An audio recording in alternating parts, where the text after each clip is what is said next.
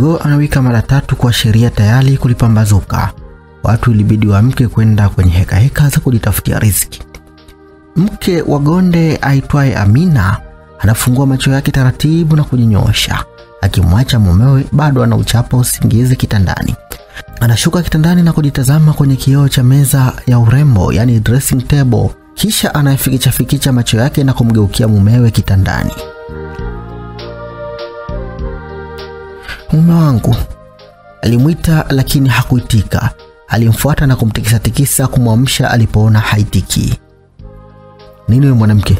Mimi sipendi kusumbuliwa ujue niko nimelala bwana. Alilalamika huku akijigeuza upande wa pili kuendelea kuchapa usingizi. Sasa jamani mume wangu, si ulisema leo unaenda kuangalia ule mzigo wa biashara mjini ili kesho tuanze ama? Nitaenda kuangalia kesho, nimechoka bwana. Jamani Gonde, kila siku unarusha siku tu Unarusha tu kila siku, kesho kutwa mara kimtondogo. Hivyo biashara itafanyika kweli? Na maendeleo tutayaona kwa staili hii? Amina aliuliza kwa hasira. Mume huyo alimkata jicho na kuinuka kitandani taratibu akikaa kitako. Kwani hauli? Nakula lakini nini? Jibu swali. Unywe? Nakunywa ila uvai. Navaa ila sitaki kelele. Mimi ndio mwanaume humu ndani. Nina maamuzi ya mwisho na nimesema nataka kupumzika. Lakini mume wangu, pesa hizi ulizipata kibahati tu. Kwa kuuza nyumba ya mtu. Huoni kama zitaisha? Na sitaki kelele. Wewe mwanamke, kwa nini unielewi Gonde aliongea kwa ukali mpaka mkewe akashtuka. Sawa, lala baba, yaishe. Mkewe huyo mwenye asili ya Kiarabu, yani chotara, alijibu na kuondoka haraka huku mume huyo akimsindikiza kwa macho makali mpaka alipofika mlangoni. Wanawake wengine bwana, kujifanya wanajua maisha sana, kumbe zero tu. Wewe kunifundisha mimi kutafuta pesa wakati wewe mwenyewe nimekuoa kwa ajili ya hizi pesa. Ningekuwa kapuku ungenikubalia kweli na ushombe wako huo? Shanzi. Gonde alisonya na kujilaza tena kitandani, akivuta shuka na kuendelea kuchapa usingizi. Wakati huo mkewe Amina alikuwa ametoka barazani, amekaa kwenye ngazi akiwa amejishika tama baada ya juhudi za kumwamsha mumewe na kumkumbusha kuhusu biashara kushindikana. Huyu mwanaume ni mvivu, sijapata kuona. Kumbe kunifungulia biashara mimi ya duka la nguo ndio imetoka hiyo. Mimi nilete hela ya chakula nyumbani na matumizi mengine. Tutaendelea kwa ndani ya nyumba hii? Alijiuliza mwenyewe na kujijibu huku akiguna. Muda huo alisikia geti likigongwa. Akalifuata na kufungua taratibu. Akakutana na mwanadada mnene kiasi aliyesuka nywele za twende kilioni. Alikuwa na gauni lake la mtumba na mfuko wa nguo almaarufu kama jina la shangazi kaja. Shikamo dada. Msichana huyo alimsalimia kwa magoti. Marhaba, nikusaidie nini? Naitwa Fatu. Nilikuwa naomba kazi za ndani. Mimi natafuta kazi. Mimi sina kazi ya kukupa, nenda kwingine. Kwani unahitaji dada wa kazi? Eti dada. Nimekwambia sina kazi ya kukupa wewe binti wewe. Sawa dada, asante. Msichana huyo alijibu na kugeuka kuondoka taratibu. Mnaamka tu mnatoka na kuja kwenye mageti ya watu. Mnajua wameamka? Amina aliongea na kulibamiza geti kisha akarejea ndani taratibu, lakini akielekea upande wa vioni kufanya usafi maana hawakuwa na dada wa kazi. Alipomaliza alirejea ndani sebuleni taratibu na ndipo aliposhtuka kumkuta yule msichana aliyekuja kuomba nafasi ya kazi za ndani akiwa amekaa sebuleni kwenye kochi. Wewe, umeingiaje humu ndani? Alimuuliza kwa ukali. Ni mimi hapa ndio nimemkaribisha. Sauti ilimjibu kabla msichana huyo hajajibu. Akageuka na kukutana na mumewe, Gonde, akiwa na tabasamu. Kumbe. Karibu sana. Unaitwa nani msichana? Mwanadada huyo alijibu kwa sauti ya chini, akiwa amevalia gauni la kawaida la mtumba na kichwani amesuka nywele za mkono za twende kilioni. Fatu, ulinitajia kule nje nimesahau. Amina alitikisa kichwa na kumgeukia mumewe kisha akaondoka taratibu akielekea chumbani kwake, mumewe akimsindikiza kwa macho. Fatu, abe kaka, njoo nikuoneshe chumba ambacho utakuwa unalala. Kwani mmenikubalia kuanza kazi? Mimi ndiye mwenye nyumba humu ndani. Nikisema ndio ni ndio. Hakuna kubadili kauli yangu. Asante kaka. Mwanadada huyo aliitika na kuinuka akimfuata Gonde alipokuwa anaelekea mpaka chumbani akamfungulia mlango. Utalala humu. Asante sana kaka. Alishukuru kwa magoti akionyeshwa ishara aingie ndani. Msichana huyo aliingia taratibu huku Gonde akimtazama nyuma. Wow, mtoto mbichi kabisa. Mwanamume huyo aliongea kimoyomoyo akitazama makalio ya msichana huyo wa mkoani ambaye hakuwa vibaya. Naam, hii ni msimu wa pili wa chombezo tamu ya mapenzi inayoenda kwa jina la Dada wa Kazi. Kumbuka hii ni chombezo na ni maalumu kwa watu wenye miaka 18 na kuendelea. Kama wewe si mtu wa chombezo au ni mdogo kuliko miaka hiyo 18, basi nakuomba achana na hii chombezo kwa sababu haitokufaa wala haitokusisimua. Mtunzi na mwandishi wa chombezo hii si mwingine bali ni Elia Gwayeje, na mimi ni Brother K kutokea hapa Simulizi Mix Entertainment. Tuemo. Mwanadada Fatu alipoingia chumbani alikaa kitandani taratibu akijua bosi wake huyo ameshaondoka. Akataka kuvua gauni na kushtuka kumuona mwanamume huyo akiwa amesimama mlangoni akimtazama. Kaka, kuna kitu unataka kuniambia? Ilibidi amuulize kwanza. Oh, hapana, nilikuwa nataka kusema tu kwa kama unataka kwenda bafuni kuoga ni upande huu hapa.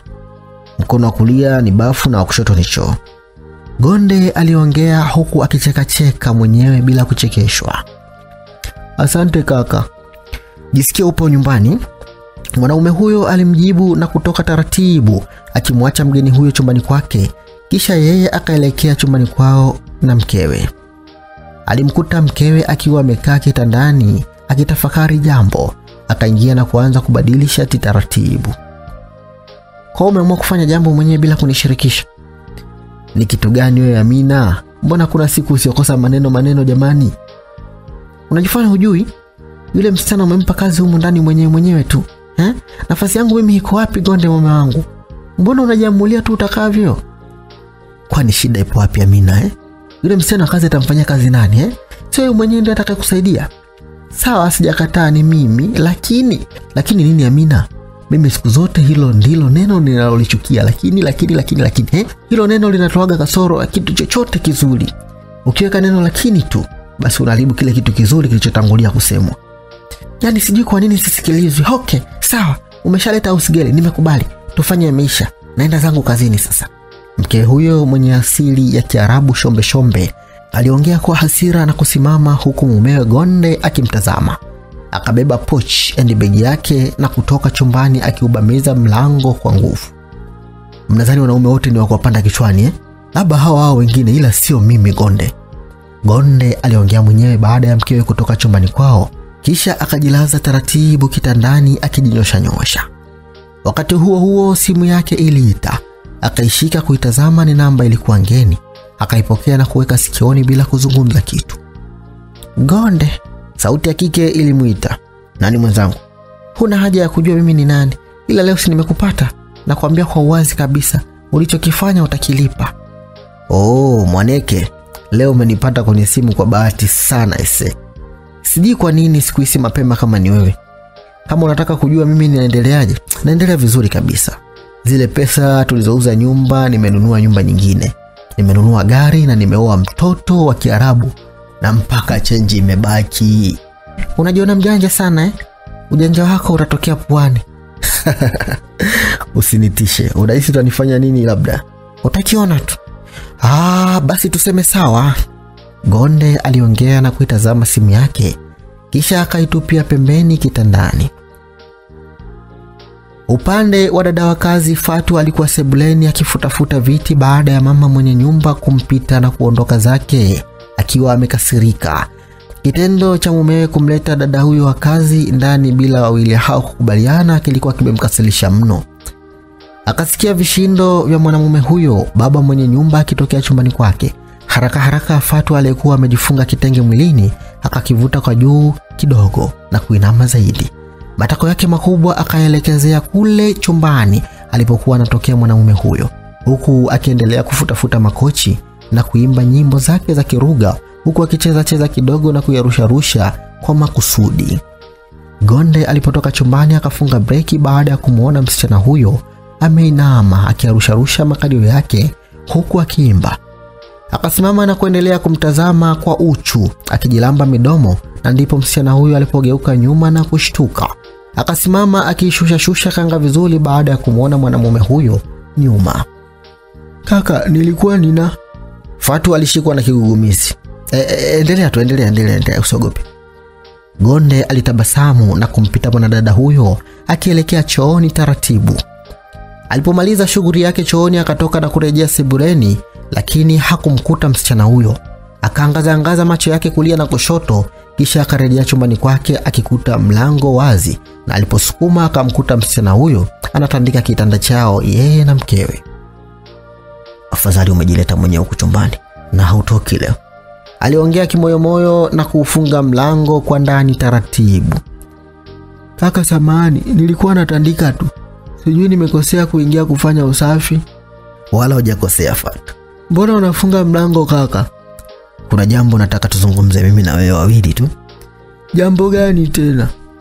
Mimi nimekuelewa sana Fatu. Vipi kama tutakana niliu kidogo?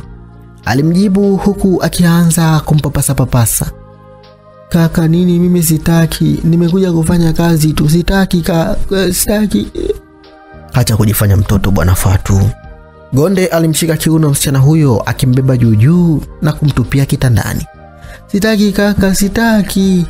Fatu alilalamika akiwa amebananishwa asifurukute.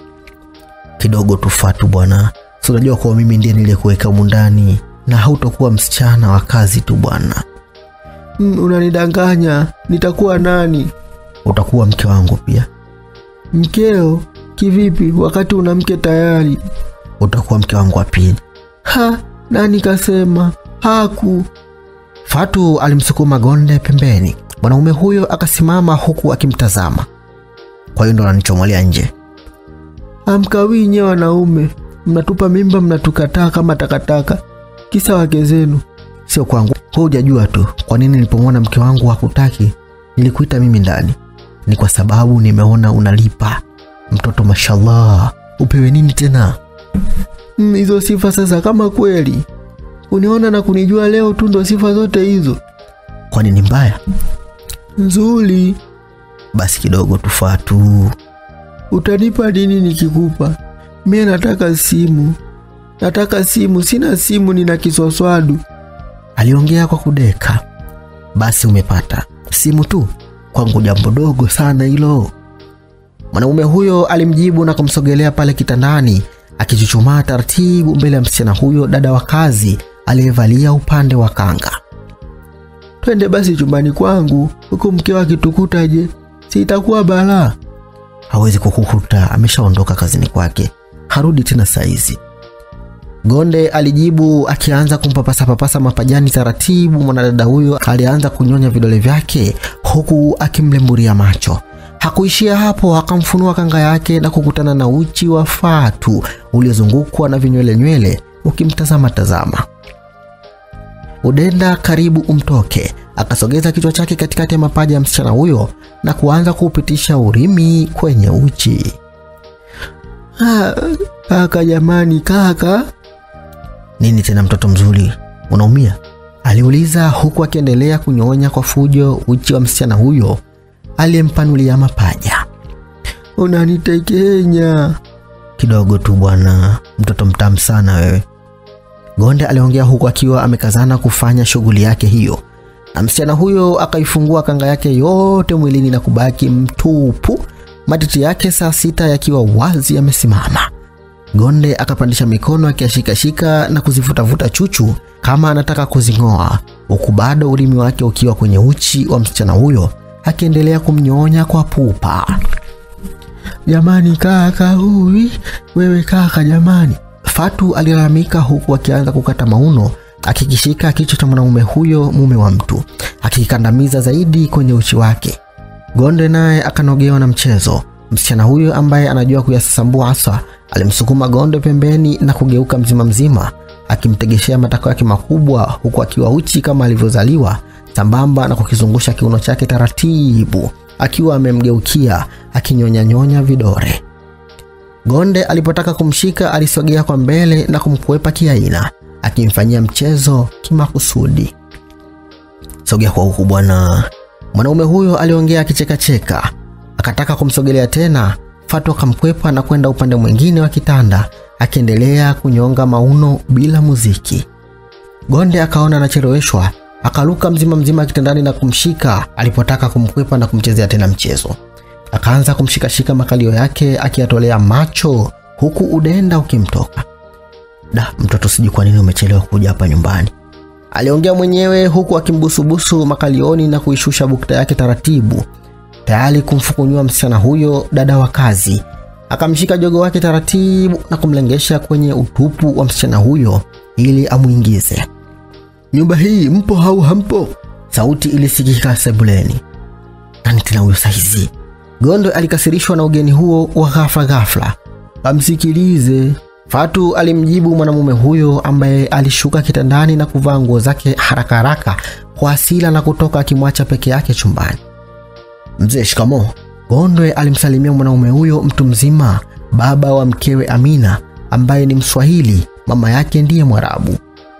"Marhaba, naita muda wote huo amtokei, kulikoni?"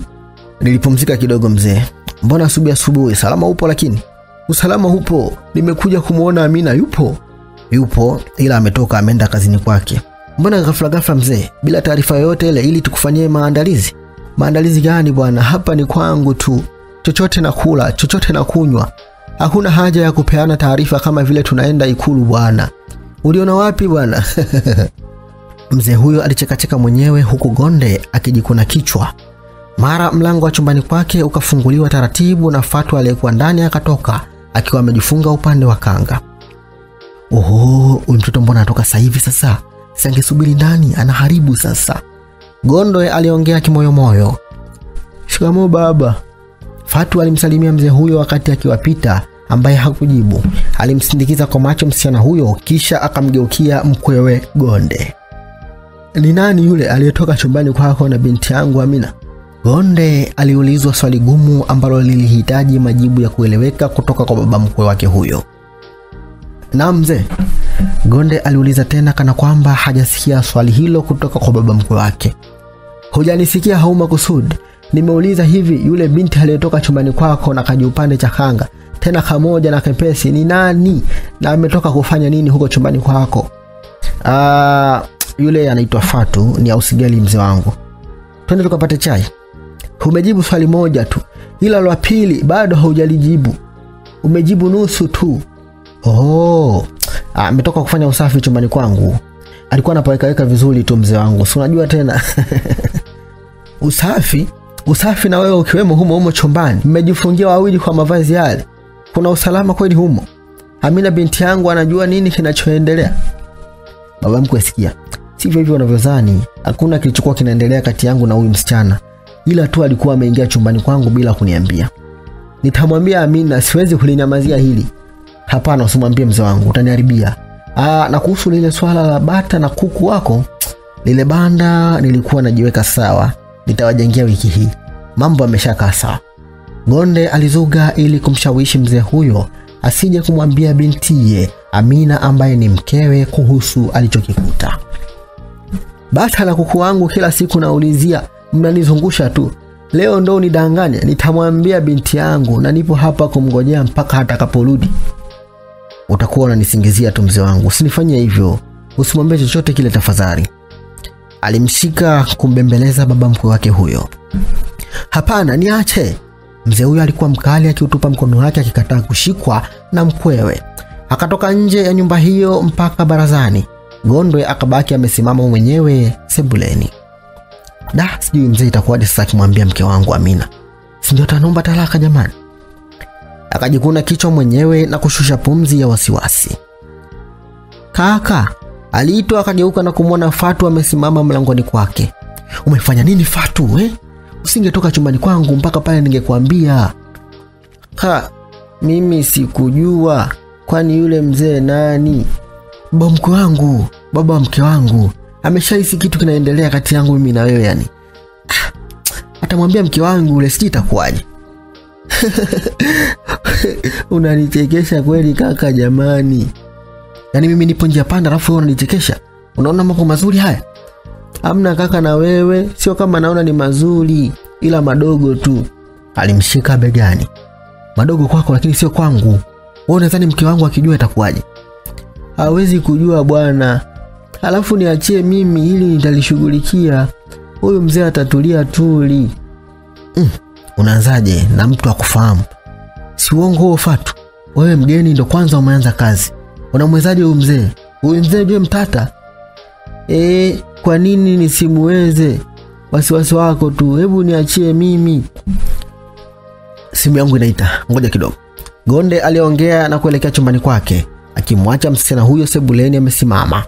Baada ya dakika 3 alitoka chumbani haraka haraka akiwa anafunga mkanda wa suruali. Alionekana hanawahi mahali. Sasa kaka, unaenda wapi tena? Kuna tatizo kidogo. Nipike nini sasa? Pika chochote kile bwana. Alijibiwa na mwanaume huyo aliyetoka nje mbio mbio. Fatu akaguna akibaki amesimama huku akijishika kiuno na kurudi zake chumbani alipokuta simu yake ndogo kiswaswadu kitandani ikiita. Akaipokea na kuweka sikioni. Hehe mdogo wangu. Sauti ya kike ilisikika upande wa pili. Abe dada. Mbona kimya, ulifanikiwa kupafahamu anapoishi yule mwanaume? Ndiyo dada, na ndio nimekuwa usigeli kabisa, ni kazi nimepata. Na hapa najifanya mshamba naongea sijui ya lugha gani huko. Safi sana. Hakikisha lile jambo letu unalikamilisha yani. Fanya juu chini. Usijali dada. Nimeshaanza kazi. Mwanaume kanielewa, alimanusura tufanye majambozi. Sema baba mkwe wake kamfuma. Uwi, sasa si ataharibu. Si atamwambia mtoto wake. Ndio nataka nimwahi hapa. Fanya umwahi ili kazi yetu isije kuharibika mapema. Tulia dada, hakiharibiki kitu hapa. Na kuaminia Fatu. Alijibiwa. Akakata simu na kuitazama huku akitabasamu. Muosha uoshwa. Fatu alitabasamu wakati akitazama simu yake hiyo ndogo baada ya kumaliza maongezi na aliyempigia. Kisha akatoka chumbani na kuelekea sebuleni alipomkuta baba mkwe wa Gonde akiwa amekaa kwenye kochi huku akizungumza na simu na mkononi akiwa ameshika gazeti la michezo. Yale mashamba yangu kule bondeni nimeshapata mteja. Nimeshauza tayari. Pesa ndo ameniingizia benki leo. Nimeona kwenye simu bwana. Aliongea na mtu kwenye simu mzee huyo akifurahi. Kumbe mzee ana hela saizi. Sasa ngoja niue ndege wawili kwa wakati mmoja. Fatu aliongea kimoyomoyo huku akipandisha vizuri kanga aliyojifunga, wakiwa wamebaki wawili tu ndani ya nyumba, yeye na huyo mzee mtata. Akasogea kwenye kochi la mbele la mzee huyo na kuinama akijikunguta na kuweka mito vizuri. Makalio yake makubwa alikuwa amemgeuzia mzee huyo, huku upande wa kanga aliyovaa ikipanda juu na kuacha mapaja yake wazi mpaka usawa wa matako hayo. Na bahati mbaya ndani hakuwa amevaa chupi. Mzee huyo ilibidi akatisha mazungumzo na aliyekuwa anaongea naye, akatoa macho kumwangalia msichana huyo wa kazi. La haula, ni nini tena hiki ninachokiona? Ni majaribu haya mbona? Aliongea kimoyomoyo huku akitazama kulia na kushoto kama kuna mtu anayemuona. Udenda wakati huo ulikuwa ukimtoka na kudondokea kwenye gazeti alilolishika. Fatu aliendelea kutandika vitambaa kwenye makochi vizuri huku akijiimbia wimbo na kuyarusharusha matako yake makubwa, akijifanya kana kwamba hajamuona mzee huyo nyuma. Mzee Kungu akajikoresha kwa makusudi na Fatu akageuka na kumtazama. Baba, sikukuona, samahani. Aliongea kwa aibu huku akivuta kanga yake kwa chini kuivaa vizuri. Mtoto mzuri, mbona unaniita baba tena jamani? Kwani nimezeeka sana Alicheka cheka. Hapana, si heshima tu jamani. Bwana, heshima hiyo nani kasema jamani? Mimi sipendi mambo hayo jamani, kuitana sijui baba sijui nani, mimi sipendi. Tunazeeshana haraka bwana. Jamani baba, na wewe unautani. Sasa nikuitaje? Fatu aliongea kwa kudeka huku akipandisha vizuri kanga yake, akifungua kidogo na kuikaza mwilini, akizidi kumvuruga mzee huyo ambaye alidhani inataka kuvuliwa. Mtoto wewe, utaniua mwenzio na uto uzima wangu huu da. Mzee Kungu alisikitika huku akishusha miwani yake usawa pua akimtazama msichana huyo vizuri. Na mpaka utoe hela ya mashamba uliyouza lazima nikuvuruge. Fatu aliongea kimoyomoyo na kwa makusudi aligeuka kwa ajili ya kuondoka. Mzee Kungu aliyatazama matako makubwa ya mdada huyo wa kazi yalivyokuwa yanarukaruka kwa kupishana ndani ya upande wa kanga aliyoivaa. Kwa staili hii lazima mtu ujute huwa mzee au mtu mzima. Hivi kwa nini tusingeendelea kuwa vijana siku zote jamani? Aliongea mwenyewe huku akijitazama kwenye zipu ya suruali yake pana, kukiwa kumetuna na doa la kuloana likionekana. Mwanamume huyo wa miaka 59 alishaanza kujichafua na kwa makusudi msichana Fatu akajikwaa kwenye mguu wa kochi. Jamani, kidole changu, alilalamika akiinama kujishika kidoleni. Kanga ikapanda juu zaidi. Mzee huyo aliinuka mzima mzima akimkimbilia. Kulikoni, umefanya nini tena kidoleni? Alimsogelea akimsimamia kwa nyuma akimbambia kijanja. Nimeumia baba. Fatu aliongea kwa kudeka akijifanya anataka kulia. Mzee huyo alisimama kwa nyuma, alinama kumshika kidoleni. Alimshikashika kumpoza huku zipu yake ya suruali ikiwa makalioni mwa msichana huyo akimgusagusa kijanja. Pole sana jamani, uwe makini wakati unatembea, sawa? Nipo makini baba, ni bahati mbaya tu. Ni kweli, pole, ni bahati mbaya tu. Nipeleke chumbani baba, siwezi mwenyewe, mguu unauma jamani. Chumbani tu, usijali, twende au nikubebe kabisa? Alimuuliza huku akimshika kiunoni. Amna, utaniangusha, twende tu. Fatu alijibu, akaanza kuelekea chumbani taratibu huku akiwa ameshikwa kiuno na mwanamume huyo, baba mtu mzima. Waliingia mpaka chumbani, akajitupa kitandani huku mzee Kungu akimtazama na kwa makusudi kanga aliyojifunga mwilini kamtoka. Mzee Kungu akabaki ametoa macho. Jamani wewe, jamani wewe. Njoo baba, unipulize mguu kidoleni, njoo, mguu unauma.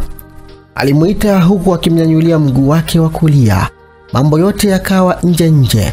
Mzee Kungu alisogea taratibu na kushika mguu wa msichana huyo ambaye aliyapanua mapaja yake na kumuonyesha uchi ambao ulimfanya mzee huyo atoe macho, akiwa ameukamata mguu wa msichana huyo mwenye umri sawa na bintie wa mwisho, yani Mziwanda. Na wakati huo huo Amina alikuwa getini akirejea tena nyumbani kwake baada ya kusahau ufunguo wa kwenye frame ya biashara yake chumbani kwao wakati alipoondoka. Ile geti mbona limeachwa tu hajafungwa? Alijiuliza mwenyewe baada ya kukuta geti limerudishwa tu. Akaanza kuelekea ndani ya nyumba kwenda kuchukua ufunguo wa frame ya biashara yake akiwa hana habari ya kinachoendelea ndani kati ya baba yake mzazi na msichana wa kazi, yani house girl.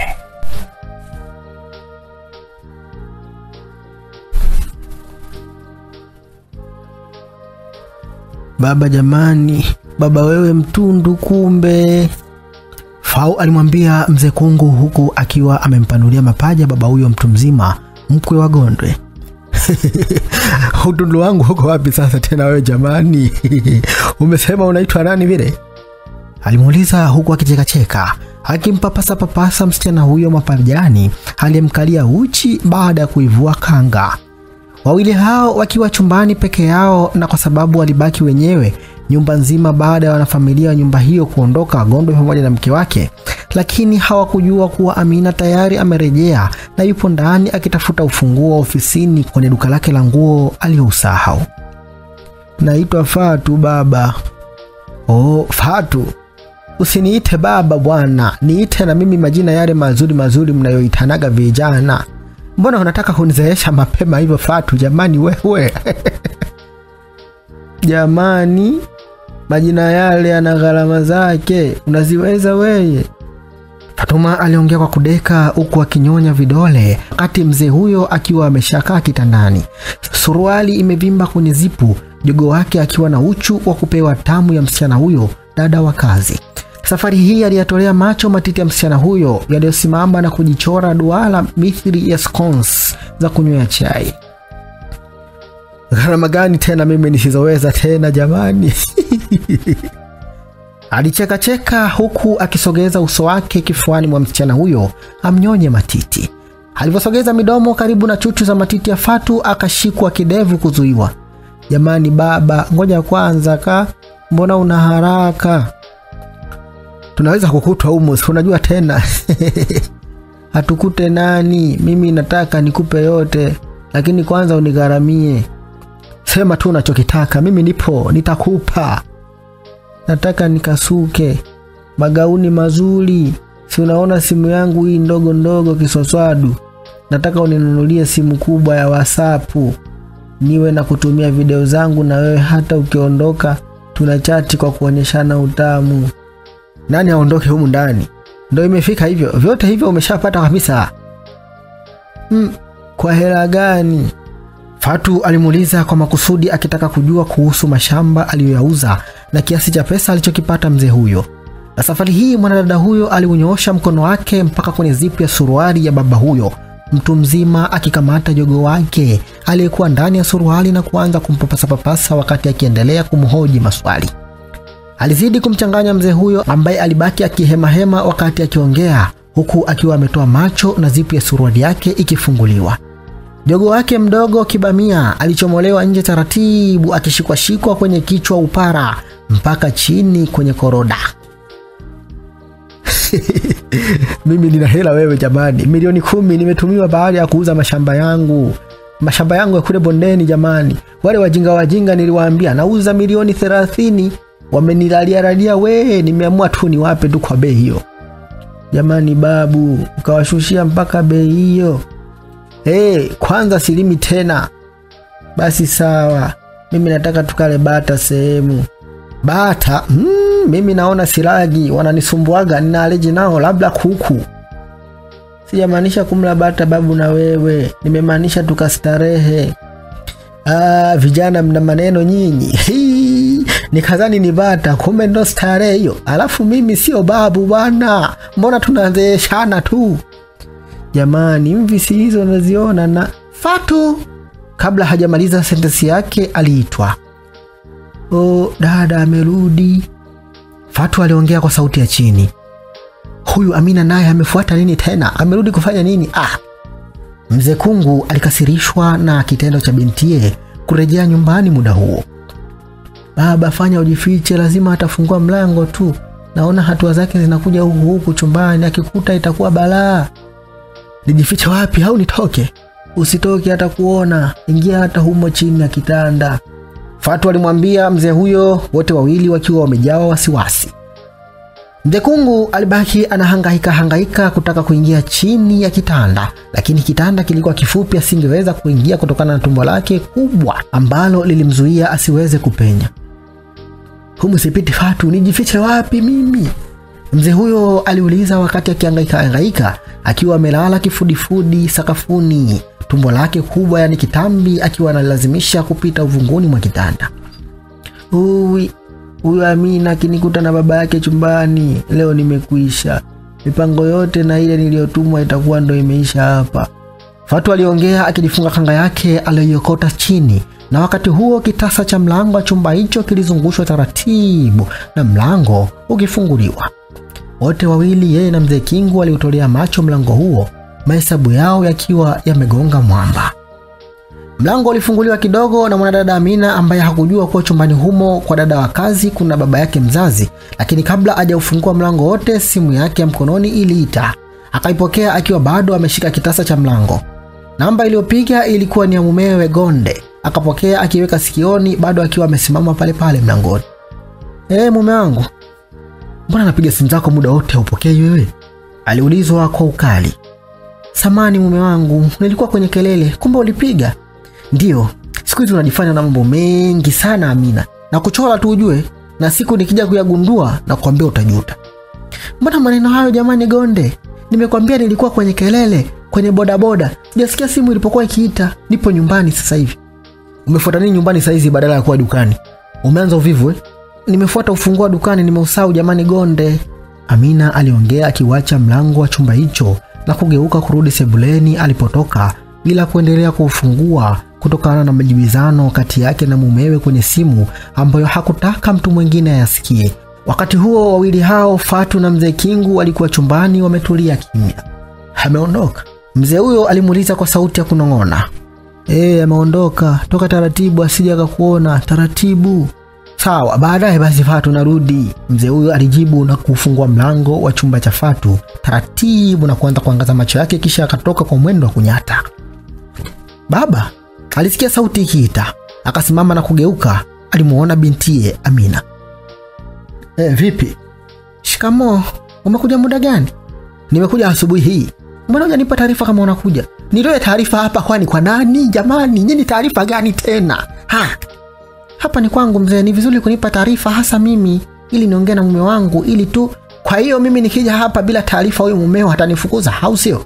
Hamna baba, sijamaanisha hivyo, ila nini sasa? Maana sio wewe tu, hata mumeo Gonde ameongea mambo kama hayo. Tutakuwa hatukanyagi hapa sasa. Baba, mbona unaenda mbali sana? Nilichozungumzia mimi ni taarifa tu na si vinginevyo. Utajua wewe na mumeo. Mzee Kingu aliongea akielekea sebuleni. Bahati nzuri bintiye hakumuona wakati akitoka chumbani kwa dada wa kazi Fatu. Ila baba jamani, sijui ana nini lakini Amina alilalamika peke yake. Kuna nini dada? Aliulizwa na kugeuka. Alimuona Fatuma mlangoni kwake. Mambo ya kifamilia tu. Nimerudi mara moja kuchukua ufunguo. Leo upike pilau.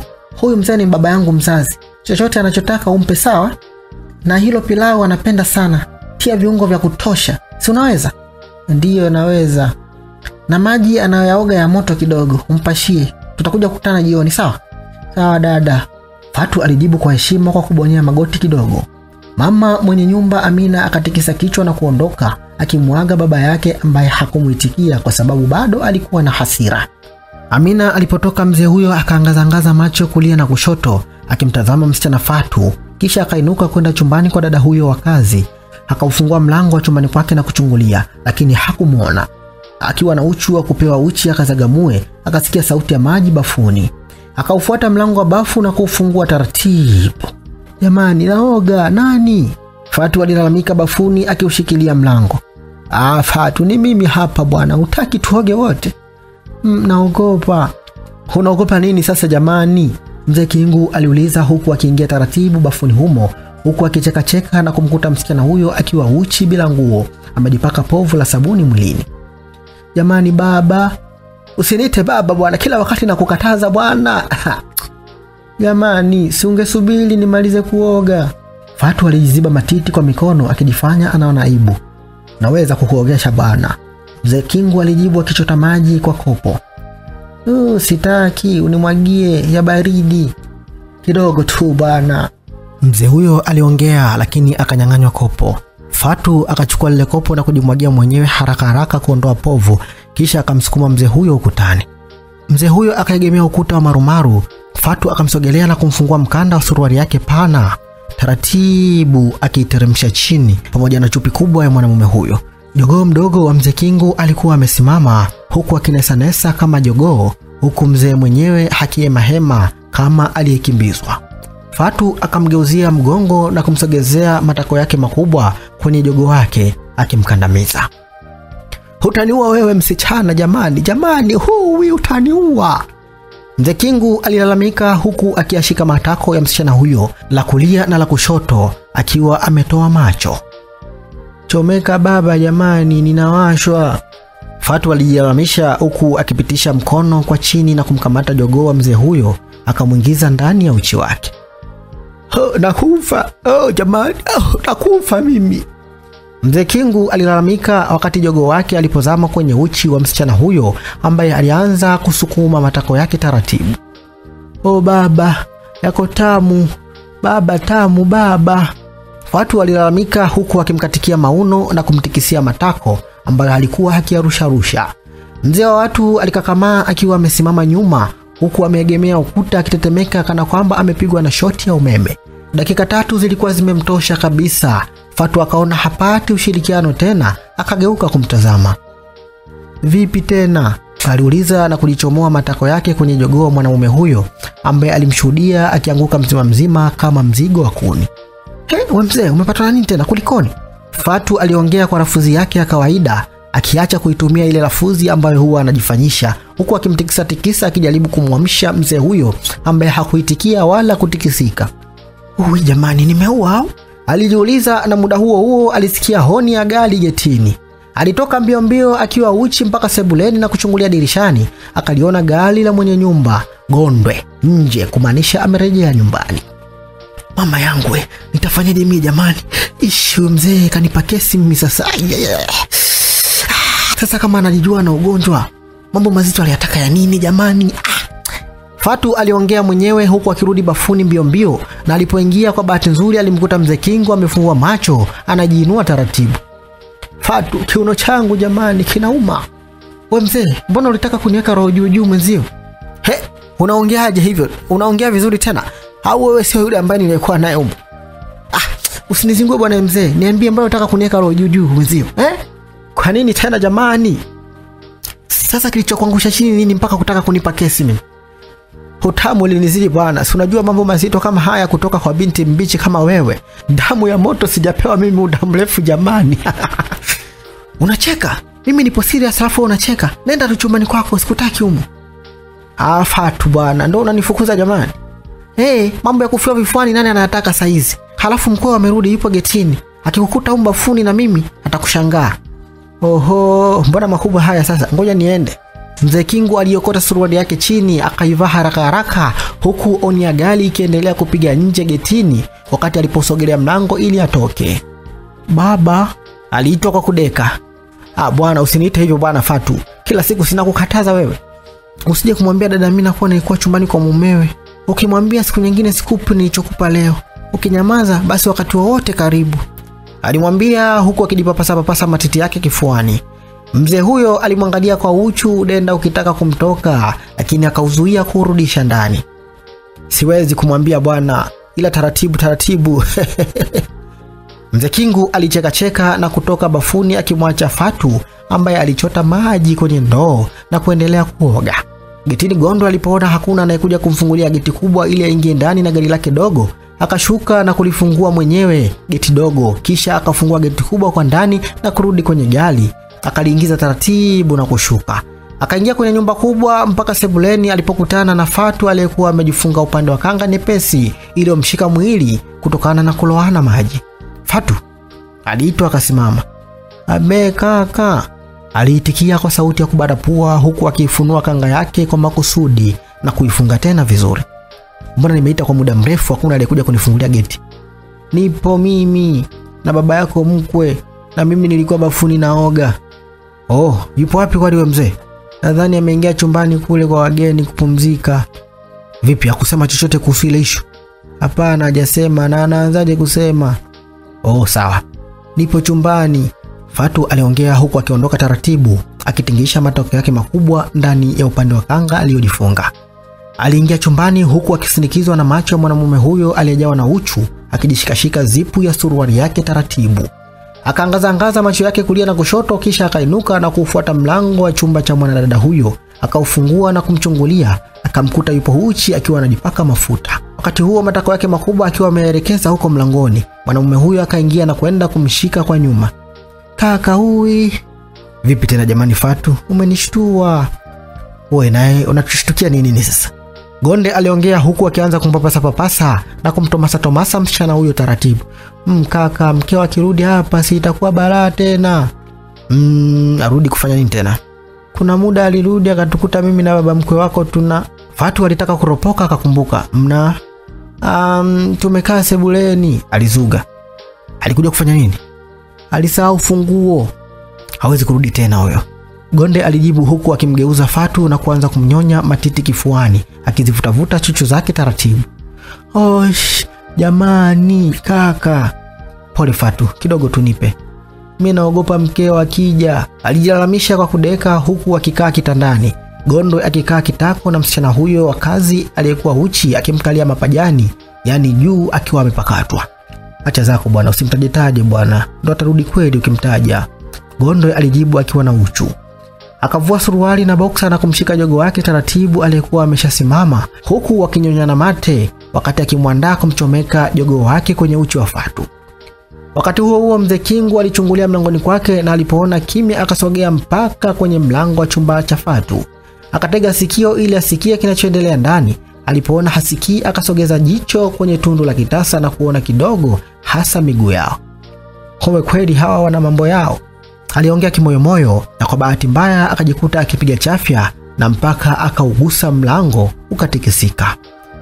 Mkwewe Gonde na Fatu walisikia chafya kali kwenye mlango uliotikisika. Wakatulia tuli wakitazama na kusubiri kinachofuata. Huyu mzee ina maana yupo mlangoni, anafanyaje? Gonde alijiuliza akiwa bado amempakata dada wa kazi Fatu. Sijui, kaangalie, Fatu alimjibu. Akainuka taratibu na kusogea paka pale mlangoni kwenye kitasa. Akainama kuchungulia kwenye kitundu cha kitasa. Jicho lake likagongana moja kwa moja na jicho la baba mkwe wake huyo ambaye alikuwa hajui kama chafya yake imesikika ndani chumbani. Oho! Mzee Kingu alijishtukia baada ya kukumbana na jicho la mkwewe. Haraka haraka akatoka mlangoni mbio mbio kwenda sebuleni. Wakati huo Gonde alifungua mlango na kuona nguo ya mzee huyo baba mkwe wake ikimalizika wakati alipokuwa anakunja kona. Akatikisa kichwa na kurejea ndani chumbani akimkuta Fatu bado amekaa kitandani akimsubiri. Hapa fai tena hapa. Huyu mzee anatufuatilia na anaweza kumwambia mke wangu. Kumwambia sidhani kama ataweza. Kwa nini unasema hivyo? Mimi mwanamke najua kwa nini nasema hivyo. Kama kujua kuwa mimi nipo na wewe, ameshajua. Unachogopa ni nini sasa kaka jamani? Yaani tumeshaanza alafu unataka tukatishe utamu jamani. Fatuma alimuuliza huku akimpapasa papajani. Wewe unachukulia rahisi sana lakini kumbuka ni baba mkwe wangu huyu. Niamini mimi jamani. Wewe jiachie tu. Hauna haja ya kumwogopa huyo mzee. Na yeye mwenyewe usikute ananitaka. Fatu aliongea huku akifungua zipu ya suruali ya mwanaume huyo taratibu na kuishusha suruali hiyo chini. Kisha akamshika jogoo akimpapasa. Na hakuishia hapo, akamsogezea midomo yake na kuanza kumnyonya huku akiwa amechuchumaa na Gondwe mwenyewe amesimama akisikilizia raha za kunyonywa jogoo na msichana huyo. Oh, Fatu. Abe kaka, alimjibu huku akishuka mpaka chini kwenye koroda. Alishuka mpaka chini kwenye koroda za mwanaume huyo na kuzimeza nzima akizimung'unya huku akimtazama. Tusifanyie humu Fatu. Kwa nini kaka? Kwa sababu ya uhuru. Sasa tukafanyie wapi? Twende kwenye gari. Kwenye gari tena? Ndio, ila si kwenye gari kabisa. Tutafute sehemu nyingine nzuri. Guest au? Guest mimi najulikana sana hapa mtaani. Na tukisema ya mbali ndo nyege zote zitakata. Ujue wewe ni mtoto mtamu sana yani. Na hapo umeshanionjesha hapa. Hatari. Basi tufanye tu hapa. Wewe twende, tangulia kwenye gari. Mpaka nivae jamani kaka? Hapana, usivae. Hivyo tukanga moja hakuna atakayekuona. Huyu mzee hawezi elewa kinachoendelea. Au ngoja nitangulie mimi. Gondwe alimwambia Fatu ambaye alitikisa kichwa ukubaliana naye. Akatoka taratibu baada ya kuvaa vizuri, akipita sebuleni na kumkuta baba mkwe wake akitazama mpira kwenye television. Naona unatoka mzee. Mzee Kingu alijiongelesha huku akijichekesha. Natoka kidogo mzee, naenda kutazama vitu fulani hivi. Sawa bwana, mimi nipo hapa natazama mpira. Mashetani wekundu wanamuua mtu leo. Sawa. Gondo alitikia na kuondoka taratibu kuelekea nje. Alipotoka tu mzee Kingu akasimama kumchungulia mwanamume huyo aliyeingia ndani ya gari lake, kisha akaenda mpaka kwenye mlango wa chumba cha Fatu na kumkuta mwanadada huyo akitoka chumbani. Wewe Fatu, ulikuwa unafanya nini humo ndani na huyu bwana Gonde? Unaongelea nini baba? Usijafanya sijakuona, nimewaona sana. Kwa hiyo ulikuwa unatuchungulia? Fatu aliongea akiileta lafuzi yake sahihi. Mimi nimepita tu hapa mlangoni nikasikia kelele. Mtu mzima ovyo. Sasa kilichokugandisha hapa mlangoni ni nini? Hamna, sina niliu tu nani. Yaani ndio unifuate hapa? Ndio nini sasa kufuatana? Kwa tabia hiyo sitokaa nikupe tena. Hata ule jasho la damu, kwanza pesa yenyewe hujanipa zaidi ya ahadi tu. Pesa tu nitakupa. Ndio naomba sasa hivi. Hapa sina mpaka ikatolewe benki kwa kutumia simu. Nipe.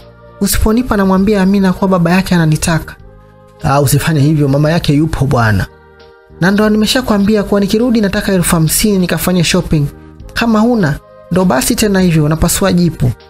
Fatu alimjibu mzee huyo huku akiondoka kwa mwendo wa madaha, akiarusha matako yake makubwa, akiwa amevaa upande wa kanga ule akielekea nje kwenye gari la Gonde.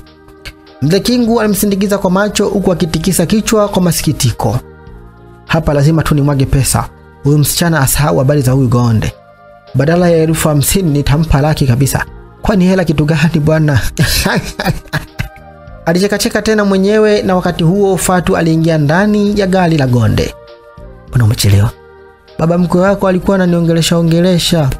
Fatu aliongea akiigizia ile lafuzi yake ya kishamba. Amekwambiaje?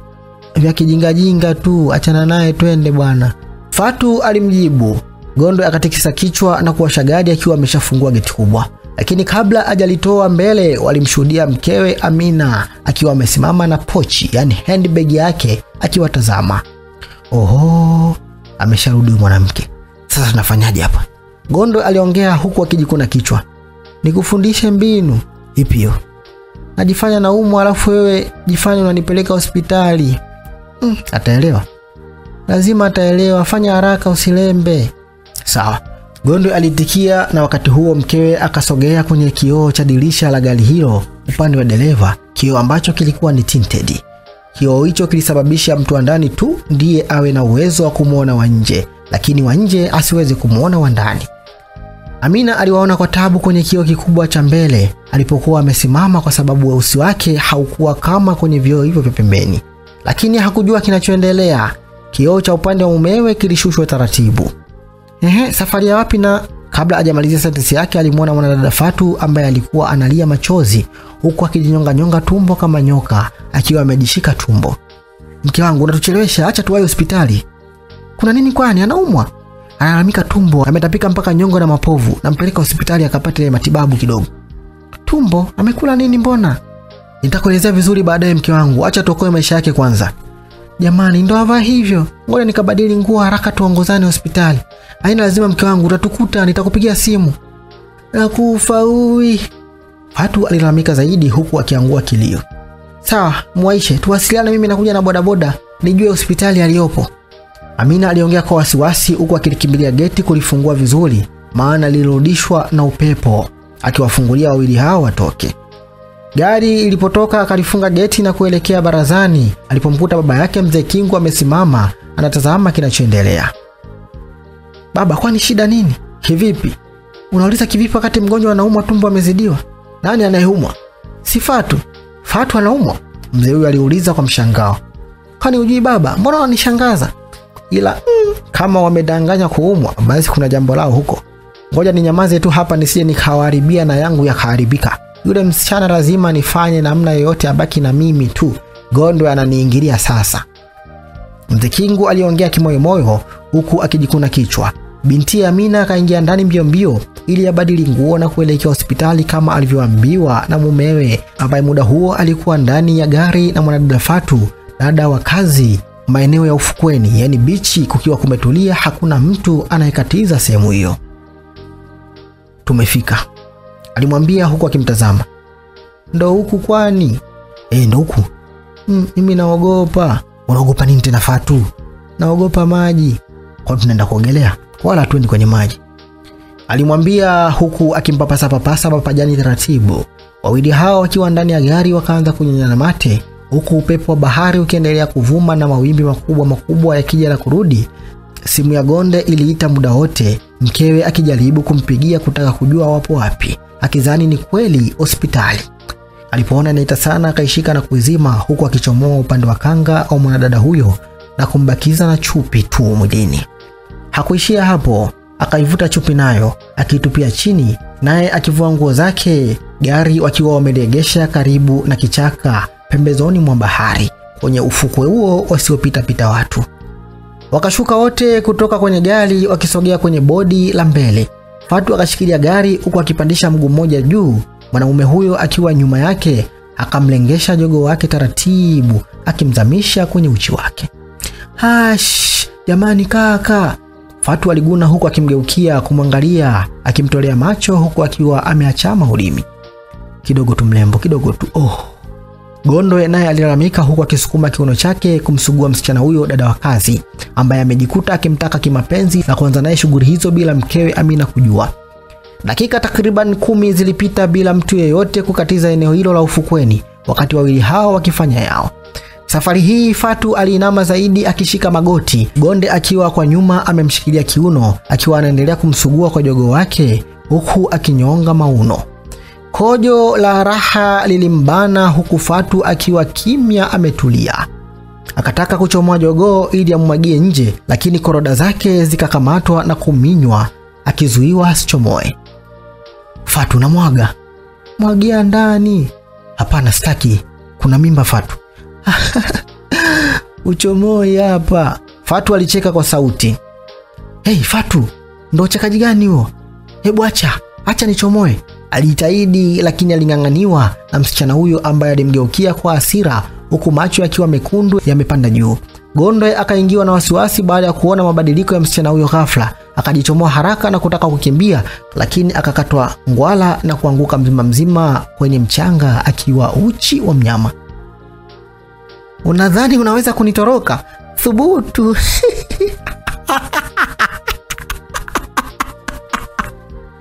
Alimwambia huku akicheka kwa sauti na kuishika miguu ya mwanamume huyo akimvuta kuelekea kwenye maji. Fatu, ndo unafanya nini? Fatu, niache. Gonde alipiga mayowe akijaribu kujinasua mikononi mwa mwanadada huyo ambaye nguvu zake hazikuwa za kawaida. Watu waliokuwa mbali waliliona tukio hilo na kuanza kuwakimbilia mbio kujaribu kujua nini kinachoendelea. Macho yalimtoka Gonde, hakuelewa nini kinachomtokea Fatu mpaka amebadilika na kuwa wa ajabu kiasi hicho na kuwa mwenye nguvu huku akiunguruma kama aliyepandisha mashetani. Ikabidi atumie nguvu nyingi kujinasua mikononi mwa mwanadada huyo kwa kumpiga teke. Fatu akayumba na kumwachia. Gonde akiwa uchi hana nguo akainuka mzima huku akiwa amejaa michanga na kulikimbilia gari lake, akaingia na kuliwasha kisha akaliondoa kwa kasi ya upepo wa kisurisuri, akimwacha Fatu anamkimbilia. Gonde, mbona unaniacha? Unaenda wapi jamani, mbona unaniacha Gonde? Msichana huyo alimuita bila mafanikio, fahamu na akili zake zikiwa zimeshamrudia. Alipojitazama mwilini hakuwa na nguo yoyote, yani alikuwa yupo uchi, kwa sababu nguo zake aliziacha kwenye gari la mwanamume huyo aliyeondoka nazo. Fatu akabaki amejishika kichwa, na alipoona watu wanamkimbilia ikabidi akimbilie kwenye maji baharini ili kujificha kwa sababu ya kuwa uchi. Upande wa pili nyumbani kwa Gonde, bado mkewe Amina alikuwa amejawa na wasiwasi huku ameshika simu yake akimpigia mumewe huyo kutaka kujua kinachoendelea kuhusiana na msichana wa kazi mgeni wanayeishi naye kwa sasa nyumbani, yani Fatu. Lakini kila alipopiga simu alijibiwa, ndugu mteja, namba unayopiga haipatikani kwa sasa, tafadhali jaribu tena baadaye. Sasa Gonde naye hapatikani kwenye simu, kwa nini? Mimi nitaendaje hospitali? Nitajuaje hospitali walioenda? Amina alilalamika huku akitembea mwenyewe, baba yake mzee Kingu akiwa amekaa kwenye kochi akiwa anatazama television, hana habari kabisa na kinachoendelea. Sasa wewe kutembea huko uchoki, si ungekaa tu ukatulia? Baba, nitatuliaje wakati hali ndio hivyo kama hivyo unavyoiona? Dada wa kazi mgeni tu kaja jana sijui juzi, tayari ameshaanza kuumwa na tumeanza kukimbizana hospitali. Wewe wala hujali kabisa yani. Ndio kwanza unatazama TV kana kwamba hakuna kinachoendelea humu ndani. Wakati nilikutegemea unipe hata wazo la kufanya nijue nafikaje hospitalini walipokwenda. Baba, unajua unanishangaza. Nikupe akili gani mimi? Mimi huyu. Wewe hanakuhusu nini yule msichana? Mmeshajuana sana au? Kwani ni mdogo wako? Hata kama sio mdogo wangu, lakini ni binadamu yule na yupo nyumbani kwetu baba. Kusaidiana sio lazima mwe ndugu wa tumbo moja. Usilolijua sawa na usiku wa giza. Mzee Kingu aliongea kwa sauti ya chini. Umesemaje baba? Hamna nilichosema. Hamna ulichosema wakati kuna neno hapo nimelisikia hapo umelitamka. Sijui ni fumbo. Masikio yako tu. Mimi nimesema tu kuwa endelea kuhangaika. Fumbo gani nililosema hapo? Usinilishe maneno mimi Amina tafadhali. Basi aishe baba, ngoja niende hospitali zote za karibu niwatafute wenyewe.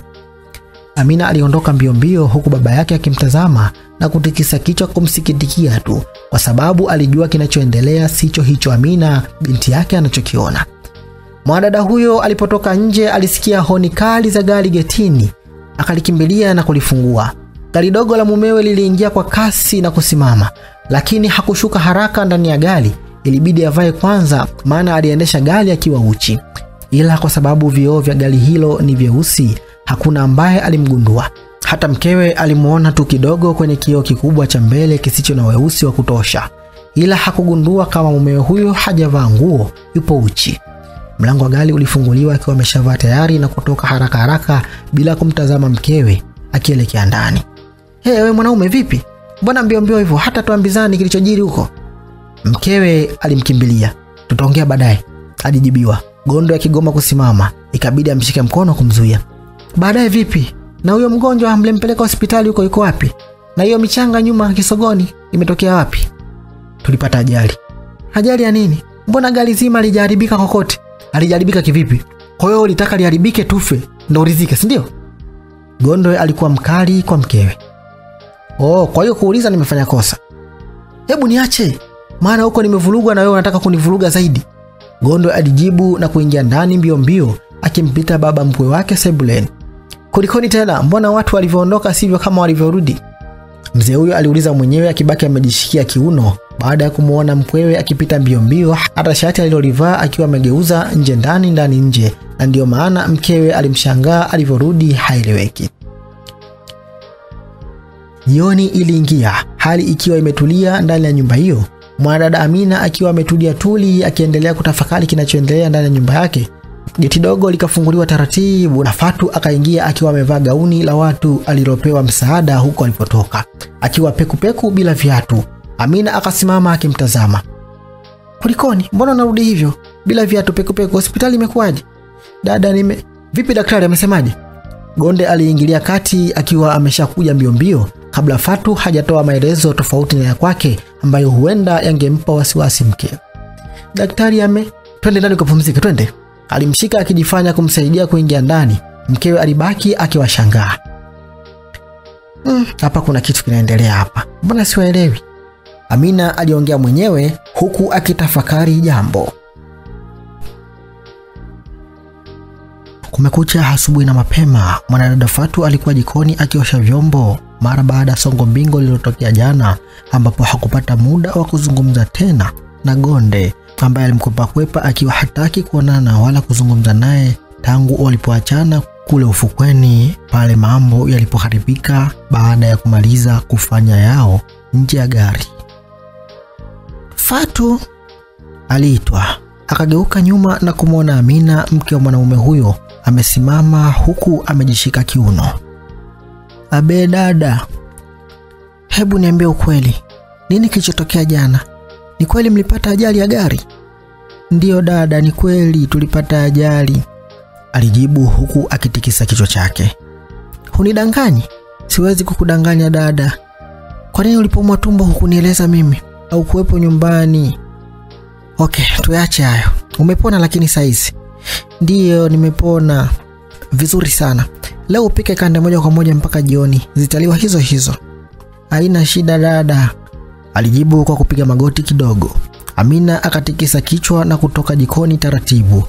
Alipomgeuzia kisogo tu, Fatu alimngonga kwa nyuma bosi wake huyo wa kike, ambaye aligeukia tena nyuma kumtazama naye haraka haraka akajifanya anatabasamu.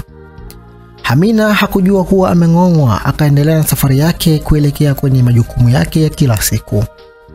Alipotoka tu, baba yake mzee Kangu aliingia jikoni na kumfuata Fatu nyuma kwa kunyata, akiwa ameshika glasi ya udongo mikononi akiosha kwa sabuni. Akamtekenya mbavuni. Mwanadada huyo kwa mshtuko akaruka na kuiangusha chini ile glasi, ikapasuka vipande. Jamani, wewe baba vipi?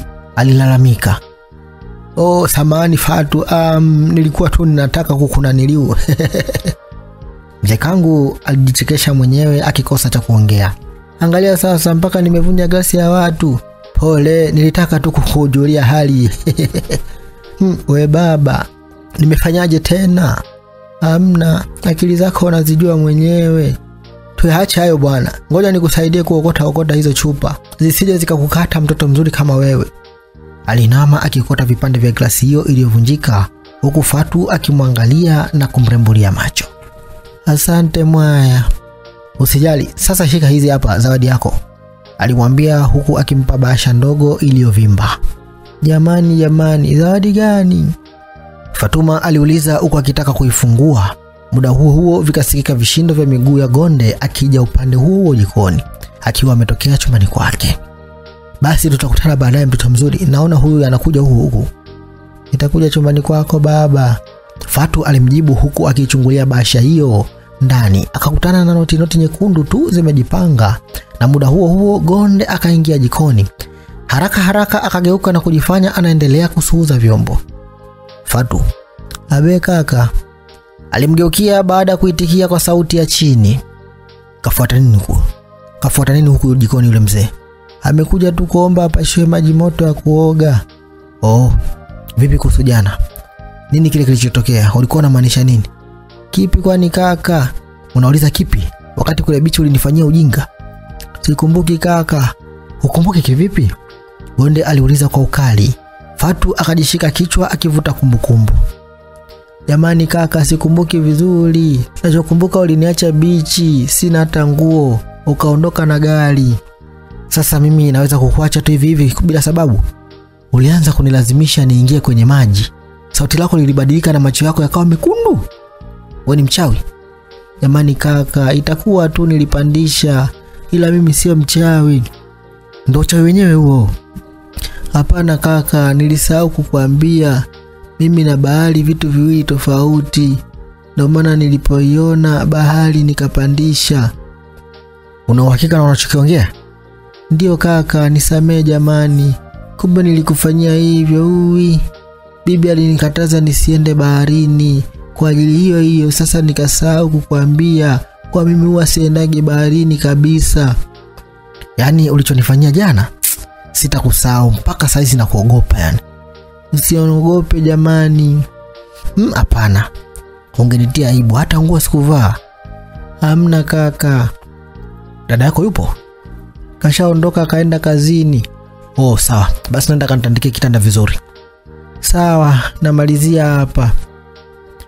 Hamna, hivyo acha tu. Utakuja kuendelea. Nenda saizi. Sawa. Fatu alijibu huku akijifutafuta maji, akaacha vyombo na kutoka jikoni kuelekea chumbani kwa mwanamume huyo na mkewe ambaye naye aliangaza macho kumtazama baba mkwe wake alipo. Fatu alipoingia tu chumbani naye akazama nyuma yake na kuufunga mlango. Pumbavu, pesa nitoe mimi alafu kula hale mwingine. Mzee Kangu alijilaumu huku akisaga meno kwa hasira, akiwa amejibanza ukutani akiwachungulia walivyoingia chumbani kwa kufuatana, akitangulia Fatu kisha mpwewe Gonde akifuata. Mbona kitanda kimeshatandikwa jamani? Aliuliza Fatu baada ya kuona kitanda kikiwa tayari kisafi. Sasa na hujaelewa tu ninachokitaka Fatu? Gonde alimuuliza huku akimsimamia kwa nyuma na kumshika kiunoni. Jamani kaka, unataka nini kwani? Nataka ulichonipa jana. Ndio humu. Humu. Wewe si ulikataa jana? Jana sio leo. Alimjibu huku akipandisha gauni lake la kitenge alilolivaa taratibu mpaka usawa wa kiuno na kumbakisha na chupi tu. Akajichumaa akiteremsha chupi ya msichana huyo taratibu mpaka usawa wa magoti. Fatu akainama akilikunja vizuri gauni lake hilo, akimpanulia bosi wake matako yake makubwa ambayo aliyashika. Gonde akiwa amechuchumaa kwa nyuma yake, akasogeza midomo kwenye barabara ya mwanadada huyo katikati na kuanza kumnyonya uchi.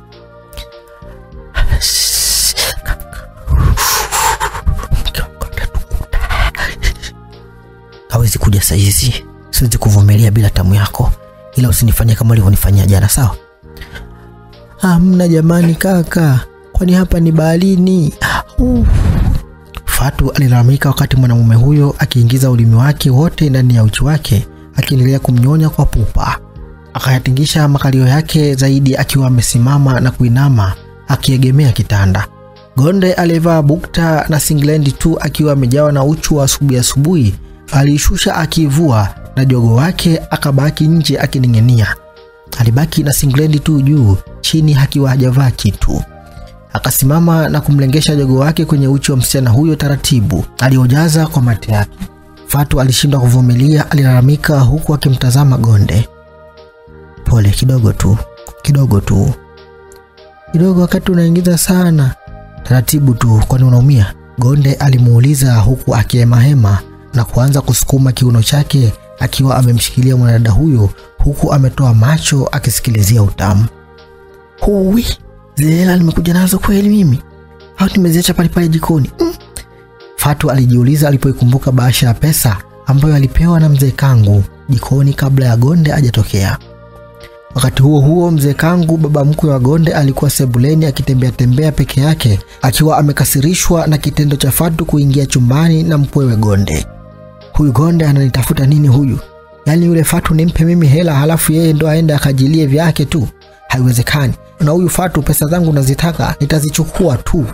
Nitazichukua. Kwanza cha kufanya hapa ni kumpigia simu haraka Amina. Najua hajafika mbali. Haja hashuhudie kinachoendelea hapa nyumbani muda huu. Ngoja nimpigie leo, lazima wafumanie. Iwe mwisho wa michezo yao hii. Haiwezekani kabisa. Huyu msichana ni wangu mimi hapa Kangu. Yaani peke yangu ndiye naweza kumpa chochote anachokitaka. Mzee huyo alijigamba mwenyewe huku akijipiga kifuani na kutoa simu yake mfukoni, akiipigia namba ya binti Amina ambayo iliita, huku muda wote akiutazama mlango wa chumbani kwa Gonde alipokuwa na Fatu. Akasogea kidogo kujaribu kusikiliza kwa mbali kama atasikia chochote kinachoendelea, lakini hakuweza kusikia chochote kwa sababu safari hii akusogelea mlango kwa karibu zaidi na kutega sikio kwa sababu ya wasiwasi asije akafumwa kama wakati ule. Wakati huo binti Amina alikuwa kwenye bodaboda akielekea kazini kwake, akiwa hajaisikia simu wakati inaita iliyokuwa kwenye pochi yake kutokana na kelele za pikipiki hiyo.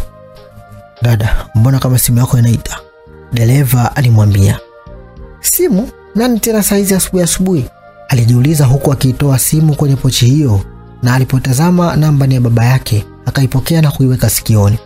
Amina, mbona hupokei simu yangu jabani na kupigia inaita tu muda wote? Nipo kwenye bodaboda baba, nitakupigia nikishuka. Sihitaji kupigiwa utakaposhuka, nachotaka ugeuze urudi nyumbani haraka iwezekanavyo. Baba, sikusikii vizuri, tutaongea nikishuka kwenye bodaboda kelele. Nimekwambia njoo nyumbani haraka, kuna tatizo. Geuka na hiyo bodaboda. Mzee huyo aliongea kwa ukali na kwa sauti ya juu. Tatizo? Tatizo gani tena baba jamani? Sihitaji maswali, fanya haraka urudi haraka nyumbani kabla hali haijawa mbaya. Baba, kuna nini kwani mbona? Baba. Amina aliita simu ikiwa imeshakatwa tayari.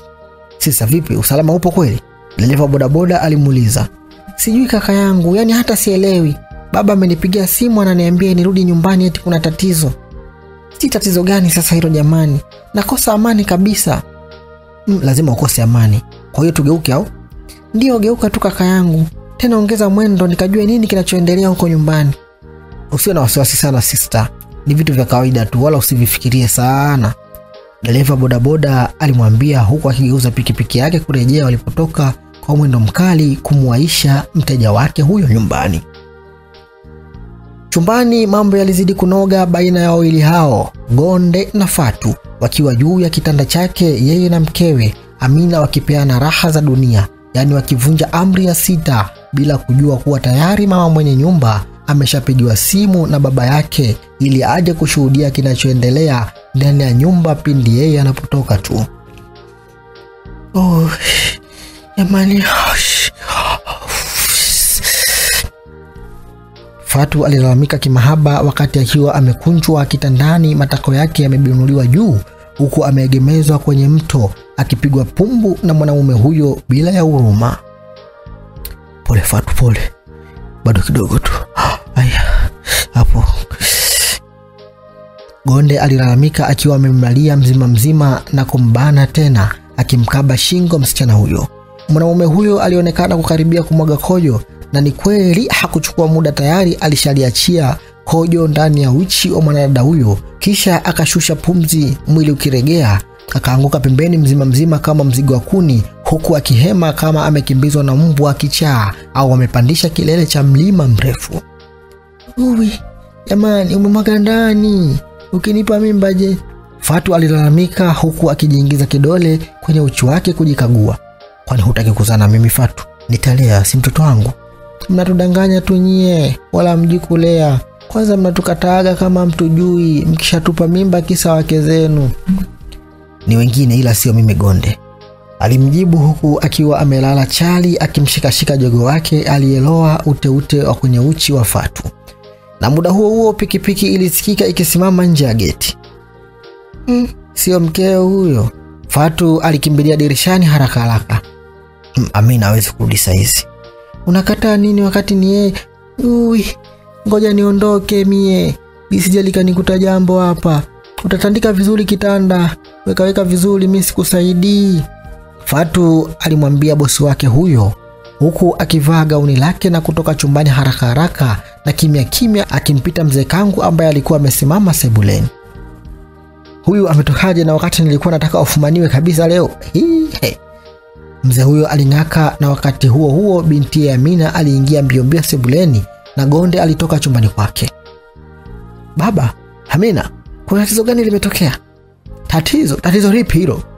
Mzee huyo aliuliza akijifanya hajazungumza chochote alipomwona mkwewe Gonde amesimama pembeni kwenye mlango wa chumbani kwao.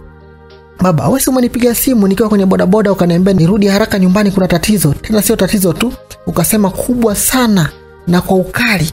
Mbona silioni tatizo lenyewe na uniambia au unaumwa? Hapana, siumwi. Hakuna tatizo lolote lile. Nilikupigia simu tu kimakosa. Nilidhani nampigia mama yako. Yaani baba, sikuelewi kabisa yani. Kwa hiyo mpaka jina langu uliponiita Amina, kwani na mama naye anaitwa Amina? Haya sasa tufanye, ndo umempigia mama, umemuita. Ilo tatizo ndo liko wapi ambalo lingemleta hapa? Sitaki maswali bwana. Mzee Kangu aliongea kwa ukali baada ya kushindwa kujibu maswali ya bintie Amina, akiondoka taratibu kuelekea chumbani kwake huku Amina akitingisha kichwa kwa masikitiko. Akamgeukia mmewe Gonde. Una tatizo gani? Sijui baba yako, labda yeye ameliona. Mimi sijaliona tatizo lolote. Yaani baba simuelewi kabisa, sijui umri ndo umeenda sasa. Labda aliwahi kuvuta bangi, bado ipo kichwani. Samani, usimshushie heshima baba yangu, sipendi. Hamna, kwani bangi ni kumshushia heshima? Simetolea mfano tu. Kwa nini usimtolee mfano mzazi wako? Yaishe, mbona nataka kugombana kwa mambo ya kawaida haya? Naenda zangu, wasalimie. Gonde alimuitikia mkewe ambaye aligeuka na kutoka ndani ya nyumba yake kuelekea kwenye biashara yake. Kisha yeye Gonde mwenyewe akaelekea chumbani kwake, lakini kabla hajafika alikutana na baba mkwe wake, Mzee Kangu, akitoka chumbani kwake kwenda chooni. "We mzee," alimuita. Mzee akasimama na kumgeukia. "Unataka nini? Umemuita Amina nyumbani kwa ajili ya nini?" "Nani kamuita Amina nyumbani? Mimi? Muda gani?" alijibu huku akitaka kuondoka. "Ukitaka kuishi hapa, usifuatilie maisha ya watu. Utakufa mapema kwa pressure mzee wewe. Na kushauri ni ushauri tu." Gonde aliongea huku akigeuka kuondoka taratibu. "Unasemaje wewe kijana? Hebu rudia tena," alimuuliza, lakini akabaki amesimama huku midomo ikimtetemeka kwa hasira. Wakati huo Fatu alikuwa ameshaingia jikoni akitafuta pesa zake alizopewa na Mzee Kangu kabla ya kwenda chumbani na Gonde kuzaga mwana. "Siko wapi zile hela? Mbona chumbani sikuenda nazo jamani? Sasa nimeziweka wapi? Nimesahau mpaka nilipozificha. Sio kweli," aliongea mwenyewe huku akipekua mpaka kwenye vyombo. "Unatafuta nini?" aliulizwa, akashtuka na kugeuka akimkuta Gonde amesimama nyuma yake. Amna." Alisahau lafuzi aliyokuwa akiigizia na kutaka kuongea lafuzi yake halisi, lakini akashtuka. "Amna, kuna chombo fulani hivi na kitafuta." "Oh, chombo tu? Nilizani ni hizi hela," huku akionyesha bahasha. "Ndio, ni hizo hela zangu ndo nazitafuta." "Hela zako? Kivipi? Bali si umesema unatafuta chombo tu?" "Hapana, ni hizo." "Umezipata wapi pesa zote hizi? 200,000 nzima?" aliulizwa. "Namjibuje sasa hapa?" Fatu alijiuliza kimoyomoyo, akishikwa na kigugumizi kujibu swali hilo. "Nakusubiri uniambie ulipozipata hizi pesa ni wapi? Maana kama mshahara hata kukulipa hatujaanza kukulipa. Umeongwa au?" "Jamani kaka, niongwe na nani tena?" "Sasa mimi nitajuaje? Hilo ni jukumu lako. Wewe ndio utakao uniambie." "Hapana bwana. Ni zangu hizo hela. Ziko wapi?" Walipogeuka wakutana Mzee Kangu aliyekuwa amesimama kwenye mlango wa jiko. "Ni zake?" Gonde alimuuliza. "Ndiyo, ni za baba. Alinipa nimtunzie." Fatu alijibu kwa kigugumizi huku akijikuna kichwa, ikimuuma kuona pesa hizo zinarudi kwa mzee huyo ambaye alimpatia hapo awali, akiwa na wasiwasi zinaweza zisirudi tena mikononi mwake iwapo mzee huyo, baba mkwe wake Gonde, angebadili maamuzi. Mzee Kangu akazichukua pesa hizo kwenye bahasha kiasi cha shilingi 200,000 mikononi mwa mkwewe, huku akimkazia macho msichana huyo. Watu tunatoa pesa zetu alafu vitu vitamu mnawapa wengine. Naondoka na hela zangu mimi. Mzee huyo aliongea kimoyomoyo na kuondoka kwa hasira mpaka Gonde akamshangaa. Mzee pesa amepata wapi? Gonde alijiuliza huku akiguna, na muda huo simu yake ikaita mfukoni. Akaitoa na kuipokea, akitoka kwenda kuisikilizia pembeni, akimwacha Fatu jikoni ambaye alizishusha pumzi na kugeuka akivishika vyombo ili avisuuze. Lakini akiwa bado anatafakari pesa aliyopewa na mzee Kangu ambayo imerudi mikononi mwa mzee huyo, alipoisahau jikoni, kwa bahati mbaya na mbaya zaidi akahisi kabisa kuwa mzee huyo ameshajua kilichokuwa kinaendelea kati yake na Gonde. Zile hela nitazipata tena kweli? Alijikuna shingoni, na wakati huo Gonde akarudi jikoni hapo. Fatu, abe kaka, natoka, nitarudi jioni, shika hii. Alitoa noti 2 nyekundu za 10,000, yani jumla shilingi 20,000 na kumkabidhi. Ya nini? Ya kwako, utanunua utakacho, aliambiwa. Akatikisa kichwa na kutabasamu. Gonde akageuka na kutoka jikoni. Sasa 20,000 chako ni kiela? Mimi naiwaza 200,000 yangu, wewe unaniletea hivi vinoti vyako viwili. Hapa ndo napoamini kuwa wazee wanajua kulea. Aliongea huku akiziweka hela hizo kwenye matiti kifuani taratibu, huku akisonya, na muda huo akamwona mzee Kangu akiwa amesimama mbele yake akimtazama. Wacha wewe, kama na kuona vile 200,000 changu nimeshakachukua. Wewe unataka vijana wenzio, basi endelea. Unayakosa maisha hivi yani. Jamani baba. Fatu alimfuata mzee huyo taratibu, huku akitafuna kucha ya kidole na kumrembulia macho. Wakati huo alikuwa akimwongelea kwa lafuzi yake alisia. Wala sitaki kukusikiliza, umeniuzi sana. Wewe ni wa kuingia chumbani na yule na kuniacha mimi kweli huku nje? Wewe unadhani mimi nimejisikiaje labda? Baba, sasa limenisumbua sana. Mimi nikaona nilipe tu kidogo liondoke, maana mpaka kero. Ila wewe si ndio wangu jamani. Tunayeshinda hapa jamani. Hani, na mpenzi wangu namuita Hani, namtafuta Hani. Fatu aliimba huku akimgeuzia makalio yake mzee huyo, akiinama kidogo na kuanza kumkatikia mauno, akiimba wimbo mpya maarufu wa msanii wa kike mwenye jina kubwa hapa nchini, Zuchu. Bwana unanifurahisha wewe.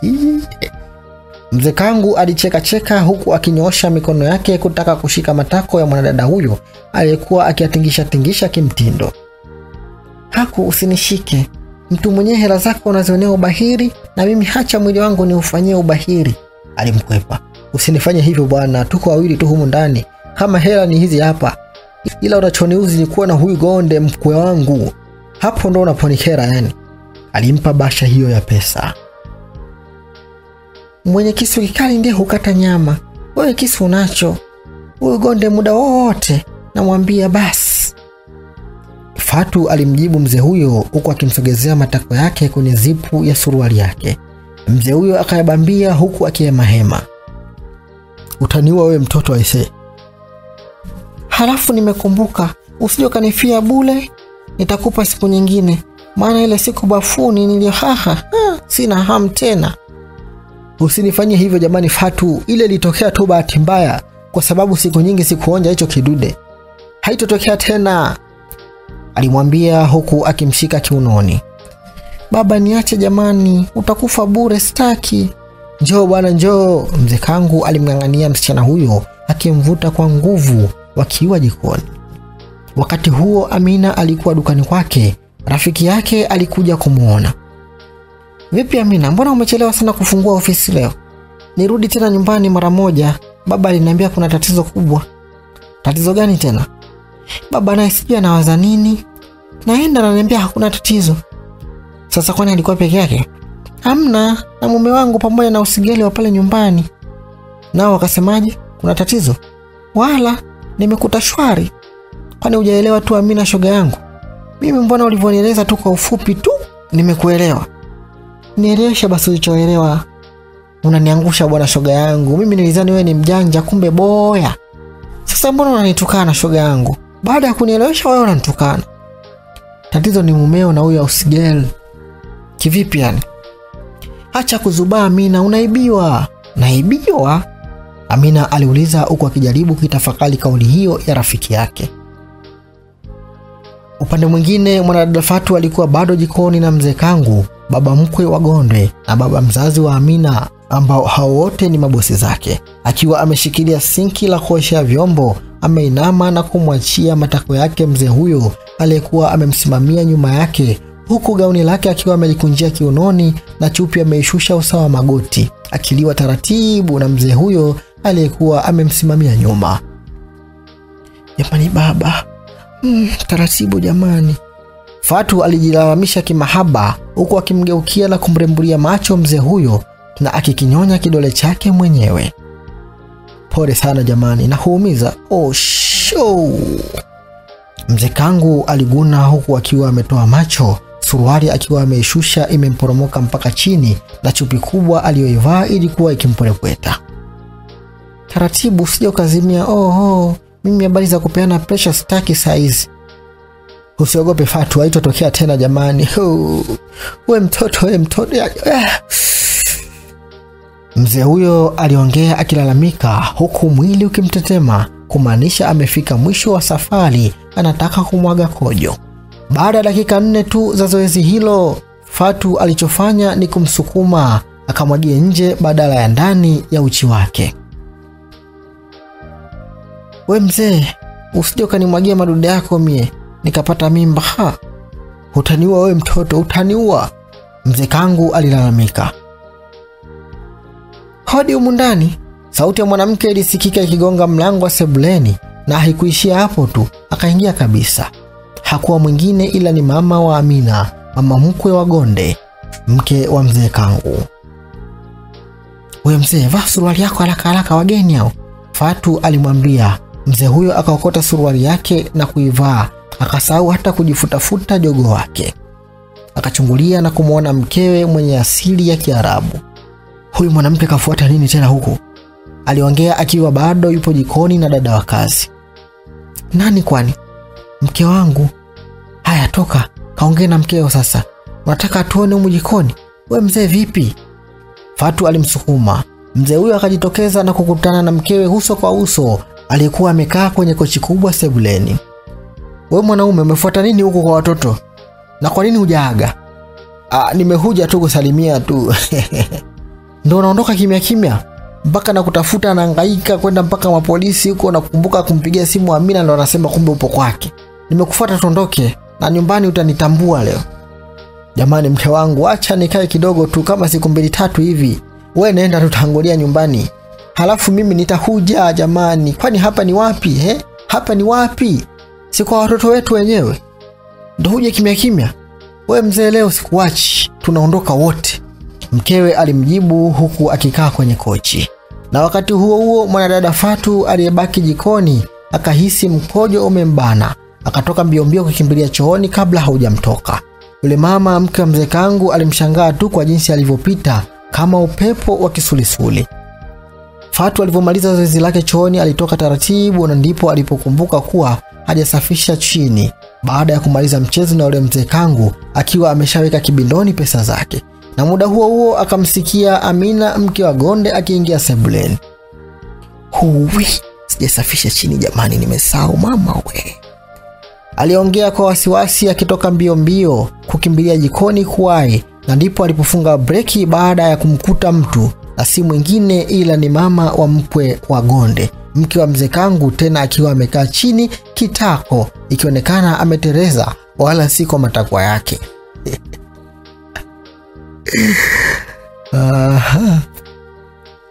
Ui, kiuno changu jamani. Alilalamika huku akiwa amejishika kiuno akiugulia maumivu. Mama kulikoni? Sauti ilisikika ya Amina akija jikoni mbio pamoja na baba yake mzee Kangu waliokuwa sebuleni. Hiki ni nini? Mbona maolenda? Na mbona ni kama maduda ya mwanamume? Haya ndio yalonifanya niteleze mimi jamani. Mume wangu. Mwanamama huyo alijiuliza huku akishikashika wazungu aliowakuta chini. Leo nitaumbuka. Fatu alijishika kichwa aliposhuhudia kinachoendelea mbele yake. Kulikoni mama jamani?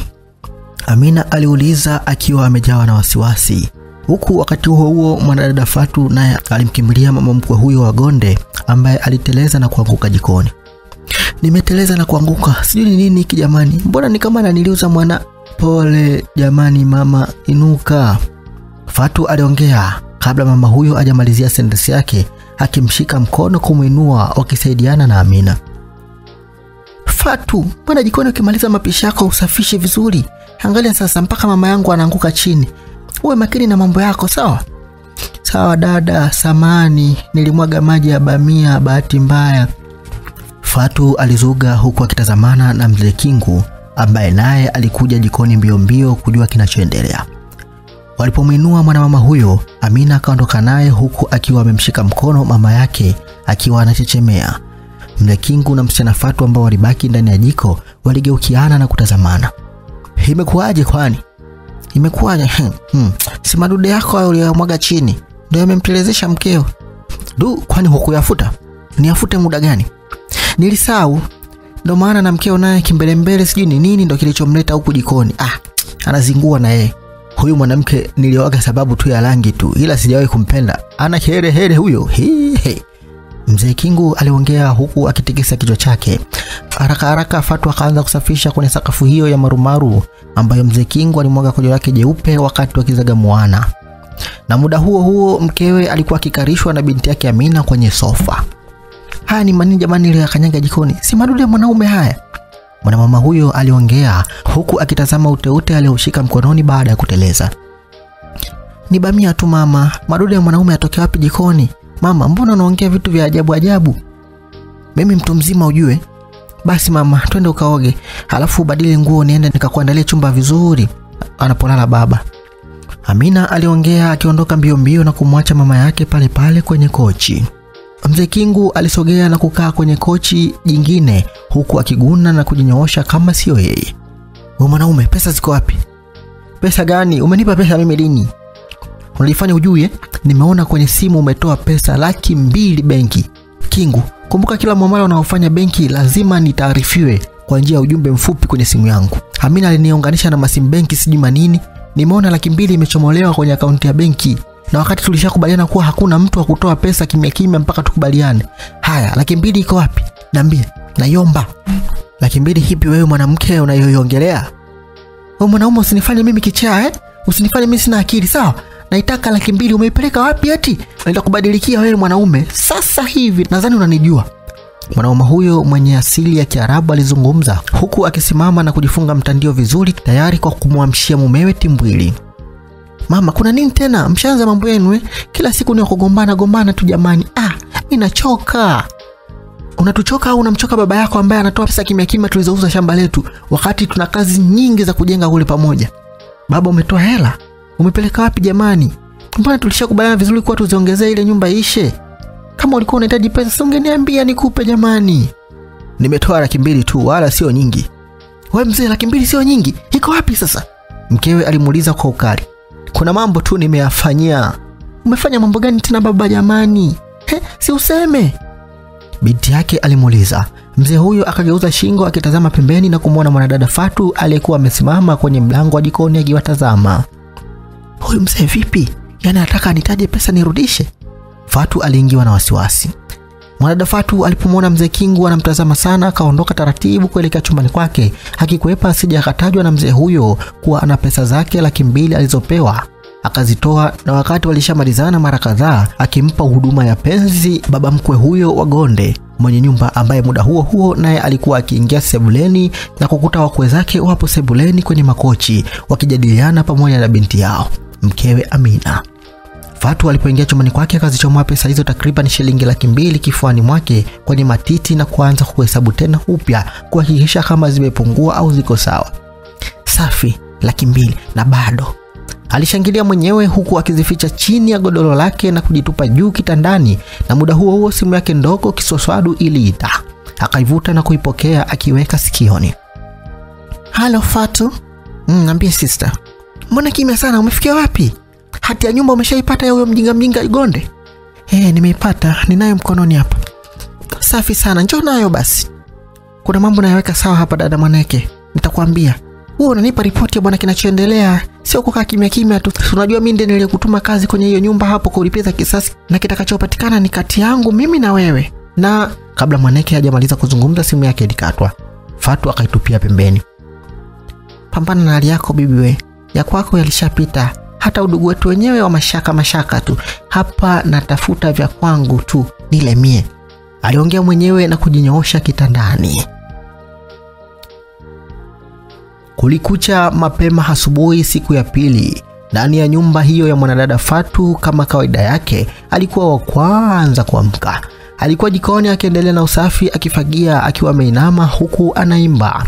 Mzee Kingu ambaye alikuwa ametokea chumbani akielekea sebuleni akakatiza na kumuona msichana huyo, akasimama akimtazama kwa umakini alipokuwa ameinama akifagia, matako yake akiwa amegeuzia mlangoni.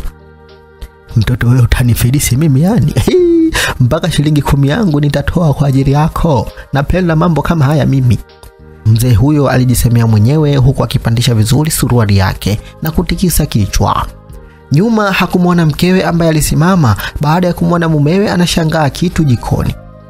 Huyu mwanaume anachoshangaa ni nini? Ni nini kilichomsimamisha muda wote hapo jikoni? Alijiuliza huku akimfuata. Mzee Kingu alipogeuka nyuma alimuona mkewe akija taratibu. Huyu mwanamke naye kashakuja kuharibu mawindo yangu. Akazuga na kuendelea na safari yake taratibu kwenda sebuleni. Mkewe alipofika alisimama na kuchungulia jikoni, akamuona msichana huyo wa kazi akiwa ameinama anapiga deki baada ya kumaliza kufagia. Kumbe msichana ndiye alikuwa anatazamwa na yule mzee. Yaani anajinamisha makusudi kutega watu Aliongea mwenyewe na Fatu akageuka na kumuona mwanamama huyo amesimama nyuma yake akimtazama. "Shikamoo mama." "Sitaji shikamoo yako. Ndio mikao gani hiyo kwenye nyumba za watu?" "Mikao gani mama, sijakuelewa." "Uwezi kudeki na kufagia vizuri mpaka ubinue matako yako? Eti?" Alizungumza huku akimuigiza alivyoinama. "Sasa mama nidekije huku nikiwa nimesimama?" "Mama, kuna nini kwani?" Gonde aliuliza alipomkuta mama mkwe wake huyo akiwa anambwatukia dada wa kazi Fatu. "Si huyu msichana anadeki sijui anafagia huko amejibinua matako yake. Sijui anamtega nani. Na nia yake hata sielewi. Kwani hajui kwamba kuna waume za watu humu?" Alizungumza huku akigizia yule alivyokuwa ameinama. "Wewe Fatu, kwani ile mopu ya kudekia ipo wapi?" "Si ipo. Kwa nini unajitesa kuinama wakati unaweza kudeki vizuri huku umesimama tu?" "Ipo kaka, sikuiona." "Haya kaichukue." "Sawa kaka, samani." Fatu alitoka mbio kwenda kulitafuta dekio hilo la kusimama, yani mopu. Huku nyuma mama mkwe wa Gonde alikuwa akimsindikiza kwa macho makali na kumsonya. "Samani mama, unajua tena binti bado mgeni, kwa hiyo hajui vitu vyote yani." "Ndio mwe makini bwana. Hawakawii kuvunja ndoa za watu hawa na ushamba na wageni wao hivi." Mwanamama huyo aliongea huku akiondoka kwenda sebuleni, na Gonde alimsindikiza. Wakakutana na Fatu aliyekuwa anarudi na dekio la kusimama pamoja na ndoo yake. Akawapisha huku bado akitazamwa kwa jicho baya na mwanamama huyo. "Sasa wewe mama ndio umechokoza nyuki kabisa. Mumeo kwa jinsi nilivyomweka hapa kwenye kiganja, nitahakikisha pesa zake zote za shamba mlizouza na zipukutisha mimi. Subiri. Mimi ndiye Fatu ambaye mwili wangu ndio mtaji wangu." Mwanadada huyo aliapa huku akisonya sonyo ambalo kwa bahati mbaya lilimtoka kwa sauti, na mama mkwe huyo Gondwe akalisikia na kugeuka mzima. "Wewe binti, unathubutu kunisonya mimi?" aliuliza. Alibaki ametoa macho, maana hata yeye mwenyewe hakukusudia kusonya kwa sauti ya juu, lakini alishindwa kupima kiasi cha sonyo lake. Mwanamama huyo akageuka na kuanza kumfuata kwa kasi ya upepo wa kisulisuli. Alimfuata mbio akamwangushia kipigo baada ya kusonya na msichana huyo wa kazi wa mkwewe. Ili balaa tena. Gondwe aliongea mwenyewe huku akijishika kichwani akisubiri kuona kitakachofuata baada ya kushindwa kuuamulia ugomvi huo. "Huyu mama nikimpiga nitaambiwa nimemshushia heshima, nikimwacha nitaambiwa nimemwogopa. Sasa sijui nifanyaje. Ndo anakuja hivyo." Fatu aliongea kimoyomoyo huku akirudi kinyume kujaribu kumkwepa mwanamama huyo aliyekuwa akimfuata kwa kasi ya upepo wa kisulisuli. Mama, kuna nini tena jamani? Amina ambaye alikuwa ametoka aliuliza alipoingia na kumkuta mama yake akimfuata msichana huyo wa kazi au Sigeli kwa hasira. Huyo au Sigeli wenu ananisonya mimi? Amefikiria nini? Alimfuata na kumkamata gauni lake. Fatu akamshika mikono mama huyo mtu mzima akimzuia asiangushiwe kipigo. Gonde alipoona hawezi kuchagua upande wa kugombelezea, taratibu aligeuka ili kuondoka eneo hilo ili akakae nje mpaka ugomvi utakapoisha. Amekusanya kivipi mama jamani? Utamuumiza msichana wa watu, mwache. Amina aliwakimbilia na mzee Kingu mume wa mwanamume huyo alikuja mbio. Wewe mama Amina, kuna tatizo gani tena? Mbona unamshika binti wa watu huyu? Uoni kama unamuumiza? Hebu mwache bwana. Mzee huyo alimshika mkewe. Wewe mzee, unachoingilia nini hapa? Ugomvi huu unakuhusu nini? Unasonywa wewe? Umesonywa wewe? Ungasonywa wewe ungedisikiaje na utu uzima huo? Mzee Kingu aligeuziwa kibao. Jamani mama, sijakusonya wala, umesikia vibaya. Fatu alijitetea. Mimi sijawahi kumwa masikio wala macho. Nimesikia kwa masikio yangu mawili ulivyonisonya. Alafu unaniambia vitu gani hapa? Alizungumza huku akimtikisa.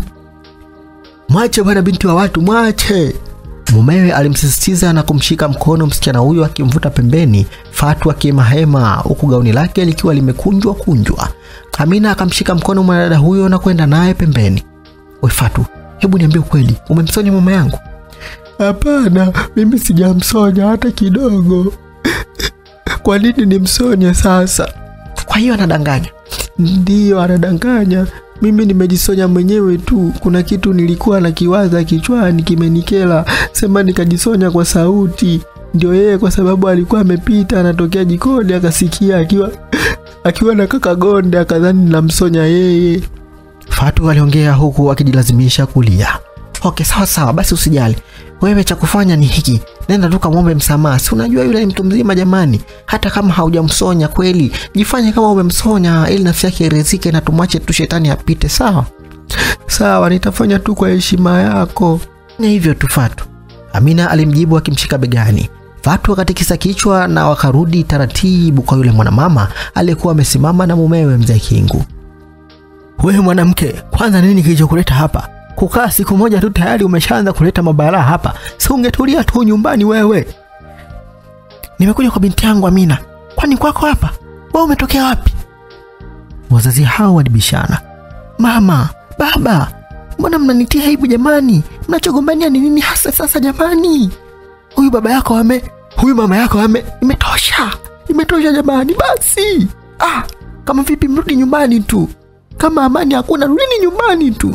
Fatu, hebu fanya tulichoongea. Nataka nikapumzike mie. Nimechoka makelele. Leo sijaenda kazini lakini ninachokiona nyumbani natamani hata nikafungua ofisi nikae tu huko. Hata kama ni Jumapili leo. Amina alilalamika. Samahani mama. Fatu aliongea huku akibinua midomo pembeni. Samahani huku natazama pembeni? Mwanamama huyo aliuliza akiwa amejishika kiuno. Umeomba samahani, basi kubali yaishe, sio maneno mengi tena. Mumewe alimwambia. Hayakuhusu. Mzee Kingu aliambiwa na mkewe kwa ukali. Mwanamama huyo akaondoka taratibu akiwaacha wote wakitikisa vichwa vyao kwa masikitiko. Gubu tu kama sijui umekula pilipili kichaa vile. Mzee Kingu aliongea. Baba, nawe yaishe. Unamchokoza mama makusudi ili arudi tena, si ndio? Amina alimlalamikia baba yake huku akiondoka na kumwacha na mwanadada Fatu ambaye alibaki amejishika kiuno. Pole bwana, ndio akina mama hao tuliowaoa tunaishi nao tu, maisha ili yaende. Mkeo bahati yake, ningempiga, sema nimemheshimu tu.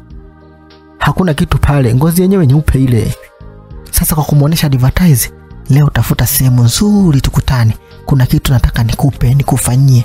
Wewe si tu umwage lile kojo lako jeupe. Nataka leo mpaka umwage ubongo. Alimwambia kwa kumnongoneza sikioni. Ndio kitu gani tena hicho? Wewe tafuta tu mahali tutakapoenda kukutana leo. Utajua huko. Fatu alimjibu mzee huyo na kuanza kuondoka taratibu huko akitengisha matako yake makubwa ndani ya gauni alilovaa. Mzee Kingu alimsindikiza kwa macho huku akipandisha vizuri suruali yake juu. Mashallah. Leo hatoki mtu hapa. Mzee huyo alitikisa kichwa. Kuna nini kinachoendelea kati ya mzee na Fatu? mbona unanong'onezana? Lazima nifuatilie. Gonde aliyekuwa nyuma yao aliongea mwenyewe. Majira ya mchana, mwanadada Fatu alimfuata bosi wake Amina aliyekuwa jikoni mwenyewe akitengeneza chakula kwa ajili ya familia nzima. Dada, Abe Fatu, nataka kunisaidia kusonga ugali? Nitapika tu leo mwenyewe vyote. Wewe pumzika. Hapana dada, nitaka kukuaga tu. Rafiki yangu nimepigiwa simu, nimeambiwa anaumwa. Sasa ndo nataka nikamuone hospitali, amelazwa. Una marafiki huko? Tangu lini? Si ulisema umetokea kijijini moja kwa moja siku ile ulipokuja? Ni rafiki yangu wa kijijini, naye ni usigeri kama mimi. Oh, pole, nenda tu. Chukua shilingi 2000 pale kwenye meza ya TV. Ikusaidie nauli. Asante dada. Fatu alijibu kwa kubonyea kidogo magoti kwa heshima, kisha akatoka akiwa ameshajiandaa na kwenda sebuleni ili aende nje. Gonde akiwa amekaa sebuleni akitazama televisheni na mama mkwe wake, wakamsindikiza mwanadada huyo huku kila mmoja akiwaza lake kichwani. Huyu msichana anaenda wapi? Mbona kama nimemwona yule mzee anajiandaa anavaa vizuri, inaonekana anaenda mahali. Isije kama nimekaa hapa na kumbe wapo safari moja. Mama mkwe wa Gonde aliongea kimoyomoyo. Sijawahi kumsikia huyo msichana akitoka. Leo imekuwaje tena? Na yule mzee mbona kama kapita hapa anajishikashika tai yake? Ni safari moja au kila mtu na safari yake? Gonde alijiuliza huku akijikuna kidevu, akimkazia macho msichana huyo. Huyu mkwe wangu anamtazama sana msichana huyo. Kuna nini kinachoendelea? Mama mkwe wa Gonde alijiuliza tena alipomwona mkwewe akimkazia macho dada huyo wa kazi, yani house girl. Kaka, baadaye natoka naenda kumwangalia mgonjwa, ni rafiki yangu hospitali. Fatu aliaga. Gonde akaitikia kwa kutikisa kichwa bila kuzungumza.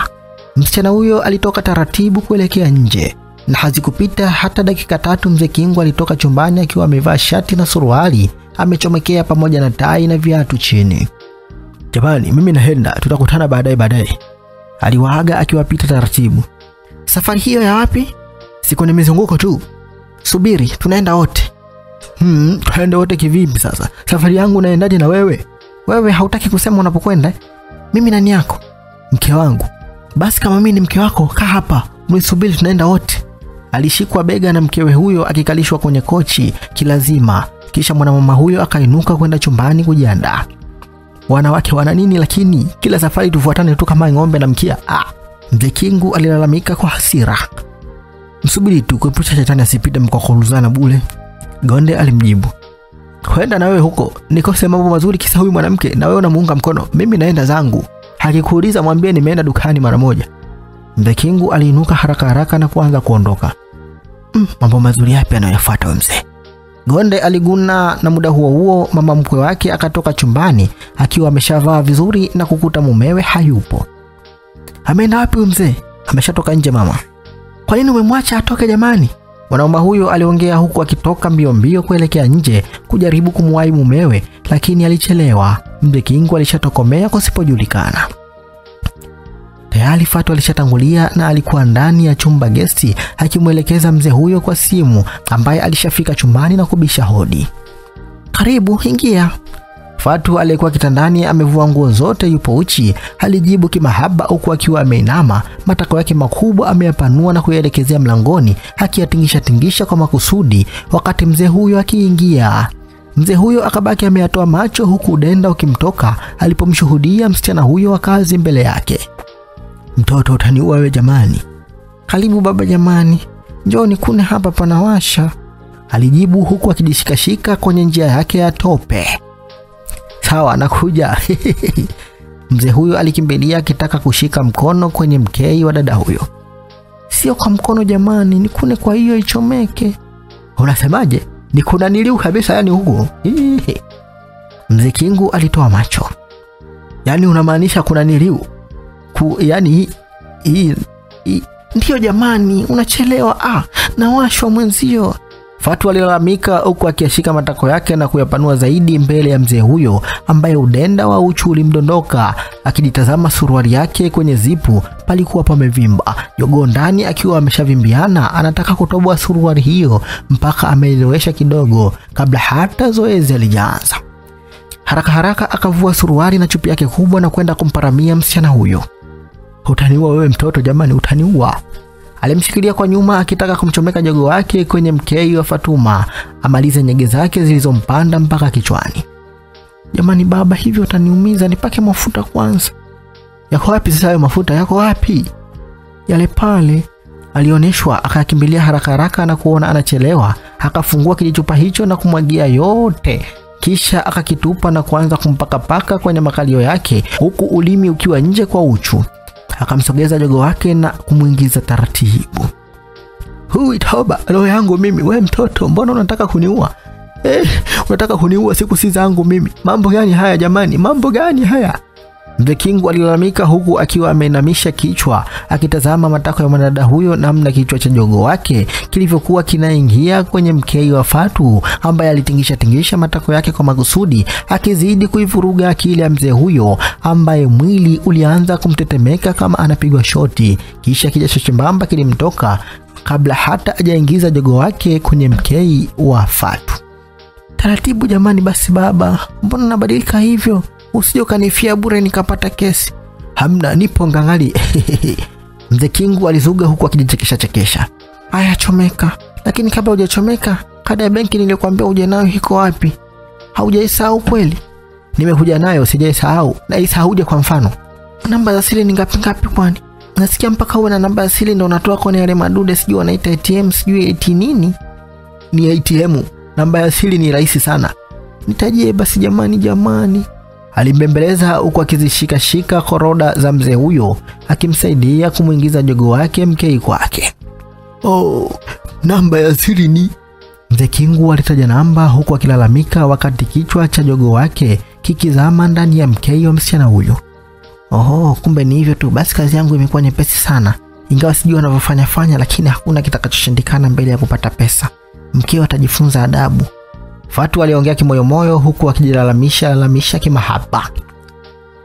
Upande wa pili nyumbani, mke wa mzee Kingu, mama wa Amina na mama mkwe wa Gonde ambaye alikuwa ameshajiandaa tayari kwa ajili ya kutoka na mumewe aliyemkimbia, alibaki akitembea kwa hasira. Mama, mbona ukai kitako? Baba yako amefanyaje? Kwani si atarudi tu? Kwa hiyo unaona jambo dogo hili kwa sababu hajakufanyia mumeo, si ndio? Mama, mbona unafika mbali? Yule mtu mzima amesema tu anaenda kwenye safari zake. Sasa kwani atalala huko? Si akimaliza mizunguko yake anarudi nyumbani. Kama hataki kwenda na wewe, simlazimishe, mpe nafasi. Nenda kafanya shughuli zako huko. Usiniingilie kwenye mambo yangu.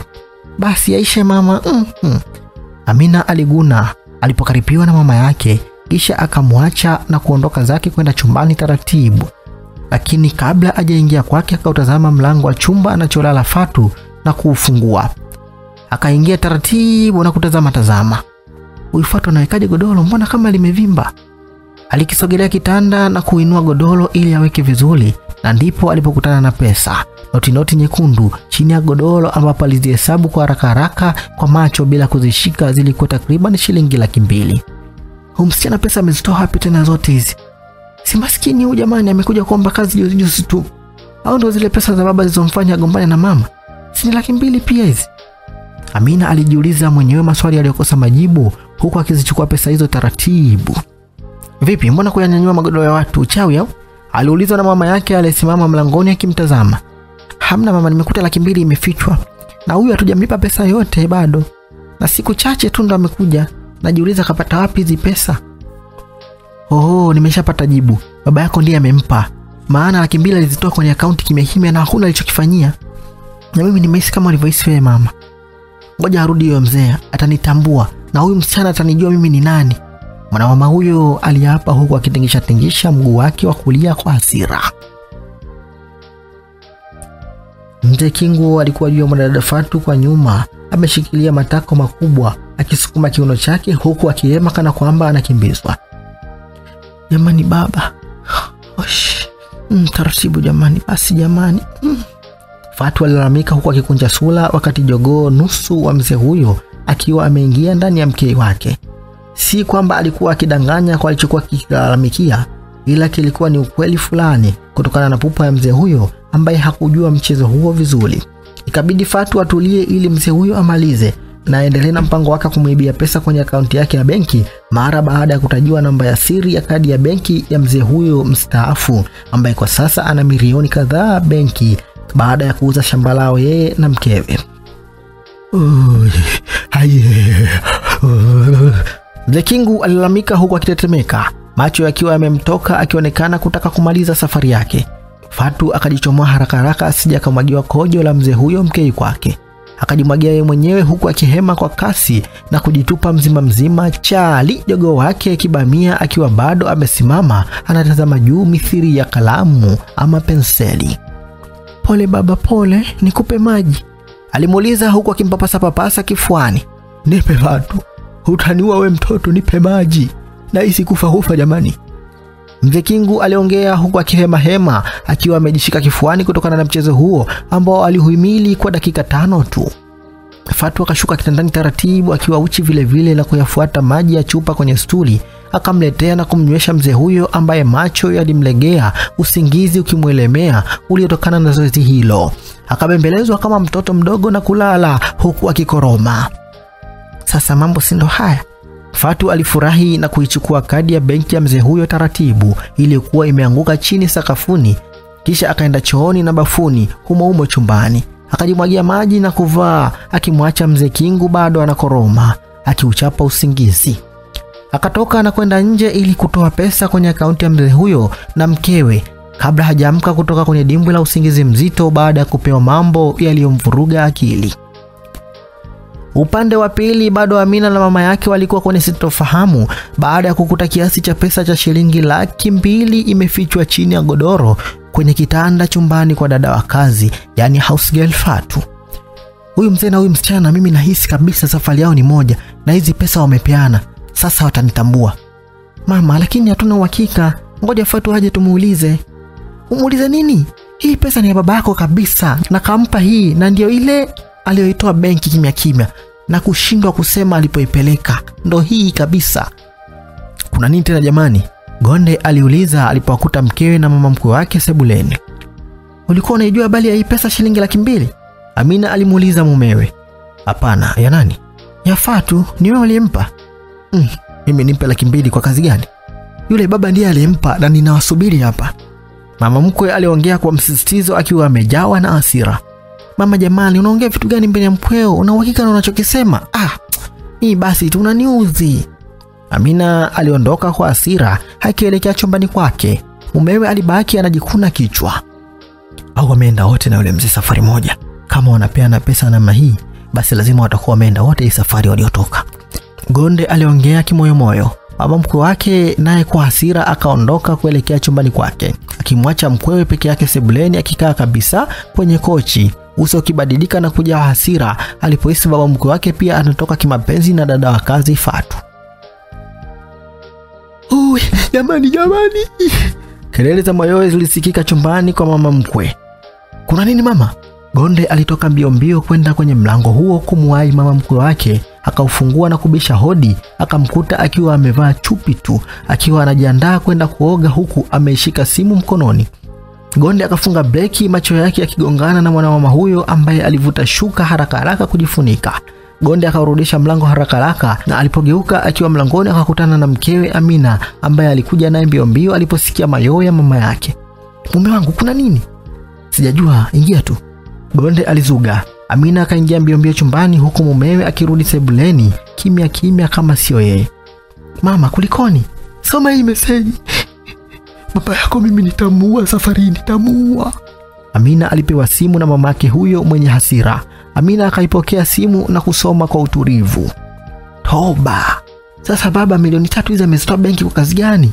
Amina aliuliza huku akitoa macho baada ya kusoma meseji hiyo yenye taarifa ya muamala kutoka benki. Baba yako anatafuta kitu mimi. Kwa nini anatoa pesa zangu bila taarifa? Na anazipeleka wapi huyu mzee huyu? Ujue huyu mzee mimi nitamuua mimi. Mama wa Amina aliongea huku midomo ikimtetemeka kwa hasira. Tulia mama, ngoja tumsubiri arudi tujue nini kinachoendelea.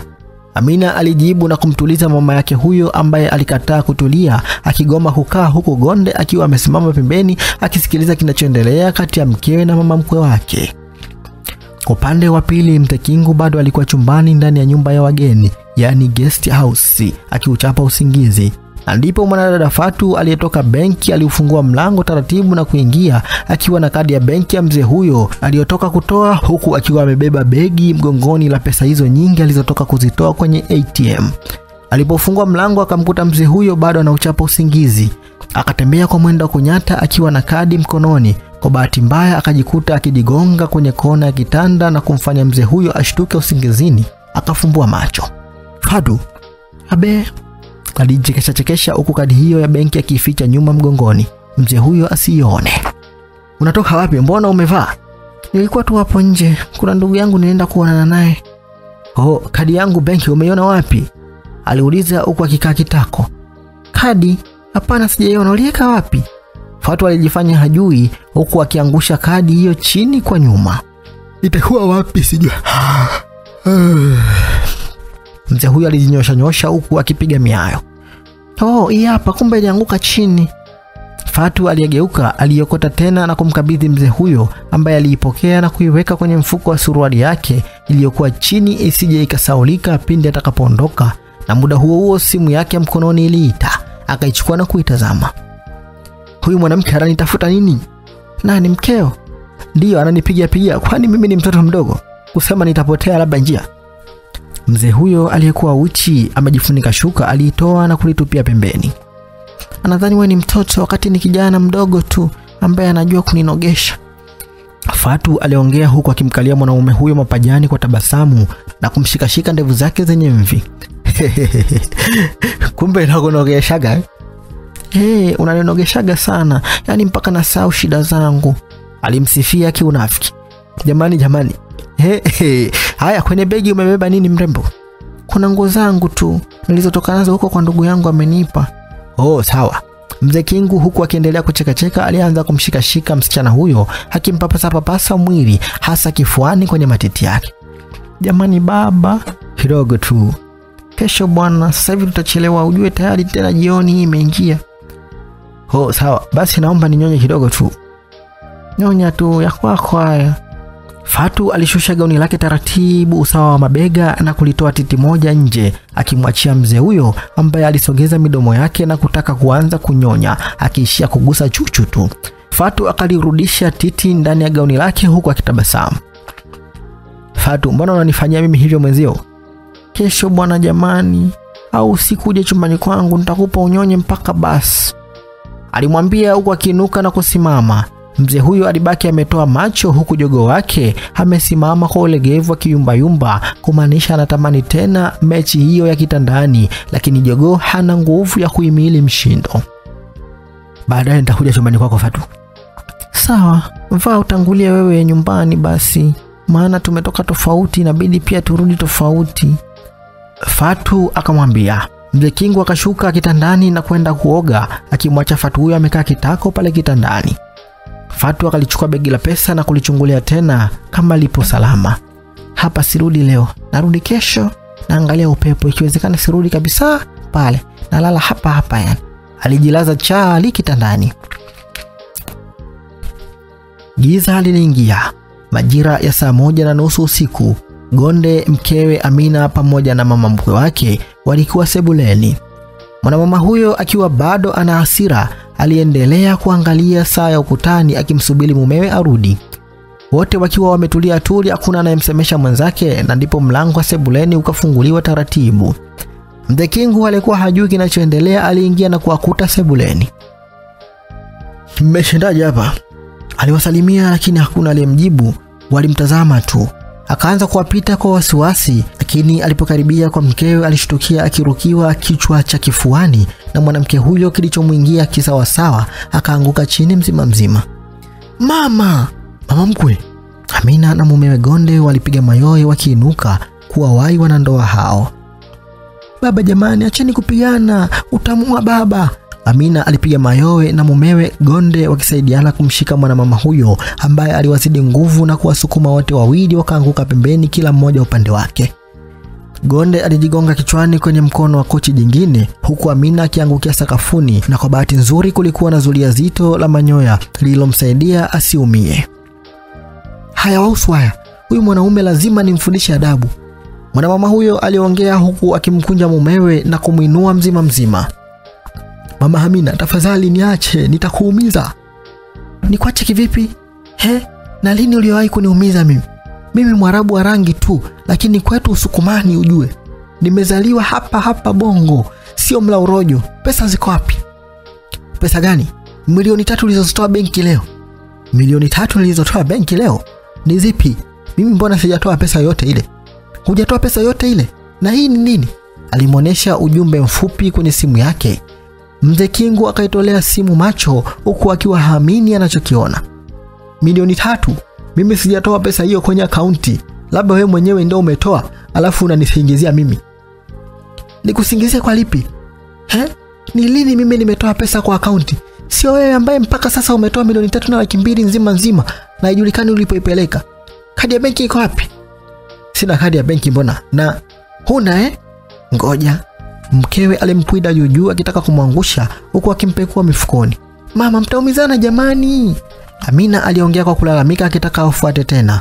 Mumewe akamshika mkono kumzuia huku yeye mwenyewe akiwa amejishika kichwa chake kwenye paji la uso akiugulia maumivu baada ya kujigonga kwenye mkono wa kochi waliposukumwa na mama mkwe wake huyo. Subiri kwanza Amina, subiri. Nisubiri nini wakati wanataka kumizana gonde? Ungekuwa wewe ungeweza. Amina aliongea kwa hasira akitamani kuangua kilio. Kadi sina. Na hiki nini? Mzee Kingu aliulizwa na mkewe baada ya kukutwa na kadi ya benki mfukoni. Nilitembea nayo kimakosa. Sijui kama iko mfukoni mke wangu. Sijui, sikujua kabisa. Alikanusha. Hukujua Sasa mimi sihitaji kujua kama ulijua au kujua. Nachotaka kujua ni kimoja tu. Milioni 3 ulizotoa benki ziko wapi? Sijui mke wangu. Mimi mbona sijatoa pesa yoyote ile? Kwa hiyo benki ndo ametoa pesa wenyewe wametumia, si ndio? Sijui sasa ndo leo utasema tu. Yaani bado hujasema na hapa lazima utasema tu. Alidakwa mkono na kuanza kupelekwa chumbani mputa huku Amina na mumewe Gonde wakikimbilia. Mwanaume huyo alimuingiza mumewe chumbani na kumfungia mlango kwa ndani. Mama, fungua mlango jamani. Mama, fungua mlango jamani, mtauana. Pesa tu zipo zinatafutwa mama, zitatafutwa nyingine mama. Mama mkwe. Msamee huyo mzee, ni mumeo. Gonde na mkewe Amina waligonga mlango wakishindwa kufungua huku akisikia vishindo vya makonde mazito ndani chumbani. Utasema ulipopeleka milioni 3 au usemi? Nasema mke wangu, nasema jamani. Mzee Kingu alipiga mayowe wakati akiadhibiwa ndani na mkewe huyo mwenye mwili mkubwa huku yeye akiwa na mwili mdogo na mwembamba. Haya sema ulipozipeleka hizo pesa. Ni yule hausigeli wa humu ndani Fatu ndiye alienda kutoa pesa bila ruhusa yangu. Itakuwa mke wangu, itakuwa ni yeye. Utaniua, nakosa pumzi. Nina pressure mwenzio, nisaidieni jamani, nisaidieni. Mzee Kingu alipiga mayowe chumbani akigonga kitanda huku nje ya chumba Gonde na Amina mkewe wakitazamana kwa mshangao baada ya kusikia taarifa hiyo kuwa pesa hizo amezichukua dada wa kazi Fatu. Kale kasichana kumbe kajizi kamemuibia baba mkwe. Gonde aliongea huku akitikisa kichwa chake kwa masikitiko. Yaani mume wangu tabia kukubali watu usiowajua na kuwapa kazi. Si umeona sasa? Si umeona madhara yake? Ndio imeshatokea mke wangu. Sasa tupambane kumnusuru huyu mzee chumbani. Hakuna haja kulaumiana. Gonde aliongea wakiendelea kugonga mlango na kuita. Kwa hiyo umempa pesa yule ya usigari zote, si ndio? Mlipeana wapi? Wewe mzee nataka useme yote hapa.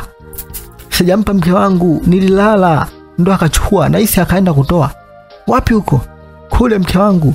Sema wapi, hakuna jina. Ni guest mke wangu. Kwa hiyo mlienda guest leo? Ndio mke wangu, nisamee, yanazungumzika haya mke wangu, utaniua. Mzee Kingu aliongea huku akikohoa kutokana na kukabwa na mke huyo. Amina alibaki kinywa wazi mlangoni na mume Gonde waliposikia kauli hiyo ya Mzee Kingu. Ani baba wa kutembea na kale kasichana ka usigeli na utu uzima huu kweli? Siamini kama kuna kitu kama hiki anaweza kukifanya baba yangu wa kunizaa jamani. Amina alianza kulia. Yaani mimi mwenyewe nimeshangaa mke wangu. Nimeshangazwa sana na matendo ya baba yangu mpwe yani. Usilie. Alimshika mkewe akimbembeleza. Kwa hiyo kumbe ni kweli ulikuwa unatembea na ule msichana na hata ile laki 2 tulikuta chumbani kwake chini ya godoro ni wewe ndio ulimpatia? Wow, unaonga pesa za ujenzi. Na jikoni nilikuta maolenda, kumbe siku ile ndio ulikuwa mmefanya mambo yenu nisamehe mke wangu, yule msichana ana mitego mingi. Hajanitega mimi tu, hata Konde mume wa binti yetu ameshatembea naye mara nyingi tu humu ndani. Ndio maana nikakasirika sana, nikamwadhibu na mimi." Kauli hiyo baba mkwe wake ilimfanya Gonde atoe macho mlangoni, na mkewe Amina aliyekuwa analia aliacha kulia ghafla, akamgeukia mumewe. "Oh, kwa hiyo kumbe wewe na baba wote wale. Nadanganya tu huyu baba yako. Usimwamini mke wangu." Na kabla Gonde hajamaliza sentensi yake, akashtukia kofi zito likitua usoni kwenye usawa wa pua. Gonde hakuamini macho yake. Kwa mara ya kwanza katika maisha yake alijikuta akizabwa kofi na mkewe. "Amina, mpumbavu sana wewe. Huna akili. Wewe baba yako ni mwongo tu, wala sio mkweli kabisa. Ameona amekamatika yeye, ndio maana ameamua kunisingizia na mimi. Sijawahi kufanya ujinga kama huo." "Ujinga upi? Ujinga au utamu? Ujinga unaniambia mimi, ila nikiondoka mnaitanaga utamu. Kumbe nikienda kazini kuna mambo huko ya mazito yanaendelea Na ndio maana kila siku nikijisogeza kitandani, mara nitupiwe mkono, mara nitolee mguu. Kila siku mwanamume, nimechoka, sijisikii vizuri, mara tupumzike kidogo, miili misiane, ili tukikutana tena pawake moto. Kumbe mwenzangu wala mahali Amina aliongea kwa hasira, huku mikono ikimtetemeka. Ugomvi wa ndani kati ya mama na baba yake ukihamia kwao wenyewe. Na wakati huo mlango aliokuwa akigonga muda wote na kuhangaika kufungua ukafunguliwa. Akatoka mzee Kingu akiwa ameshikwa na mkewe, akiwa mwekundu kutokana na makofi na makonde aliozabwa na mwanamama huyo.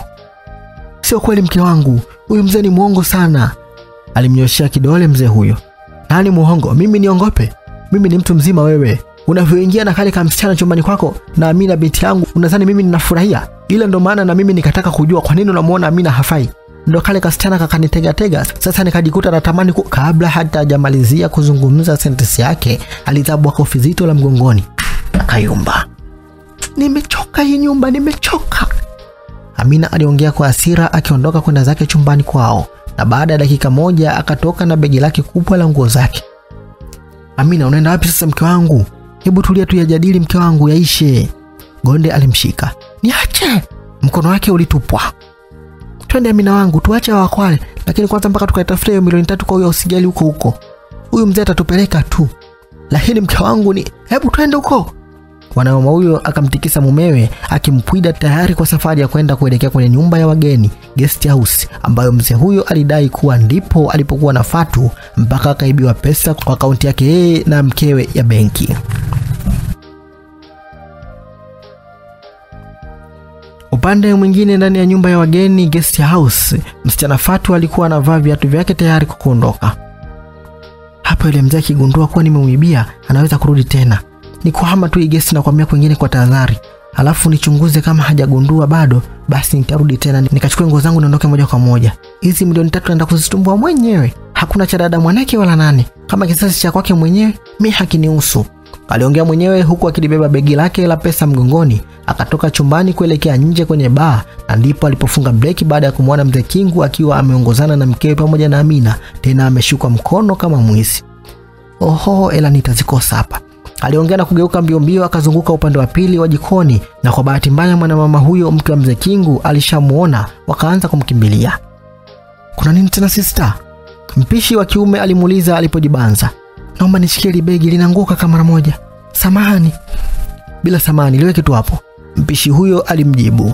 Fatu akaliweka pembeni kwa tahadhari ili hata akikamatwa pesa zisishikwe. Kisha akajificha kwenye uchochoro mwingine wa kuelekea vyooni. Wakati huo mzee Kingu, mkewe na binti Amina walikuwa akiingia ndani ya gesti kwa kudhani Fatu naye ameingia. Wahudumu wakawakimbilia kujua kulikoni. Mpishi wageni alilitazama begi hilo alilokabidhiwa kwa umakini na kujikuta akilisogelea taratibu. "Hizi ni nguo kweli? Isijekawa ni mabomu tukalipuka hapa?" Aliongea mwenyewe huku akilifungua taratibu, na ndipo alipotoa macho baada ya kuona kilichomo ndani. Alikutana na maburungutu ya pesa, noti za shilingi 10,000 na 5,500 zikiwa zimefungwa kwa raba bende. "Da, kumbe ni pesa nyingi hivi na nimekaa nazo hapa."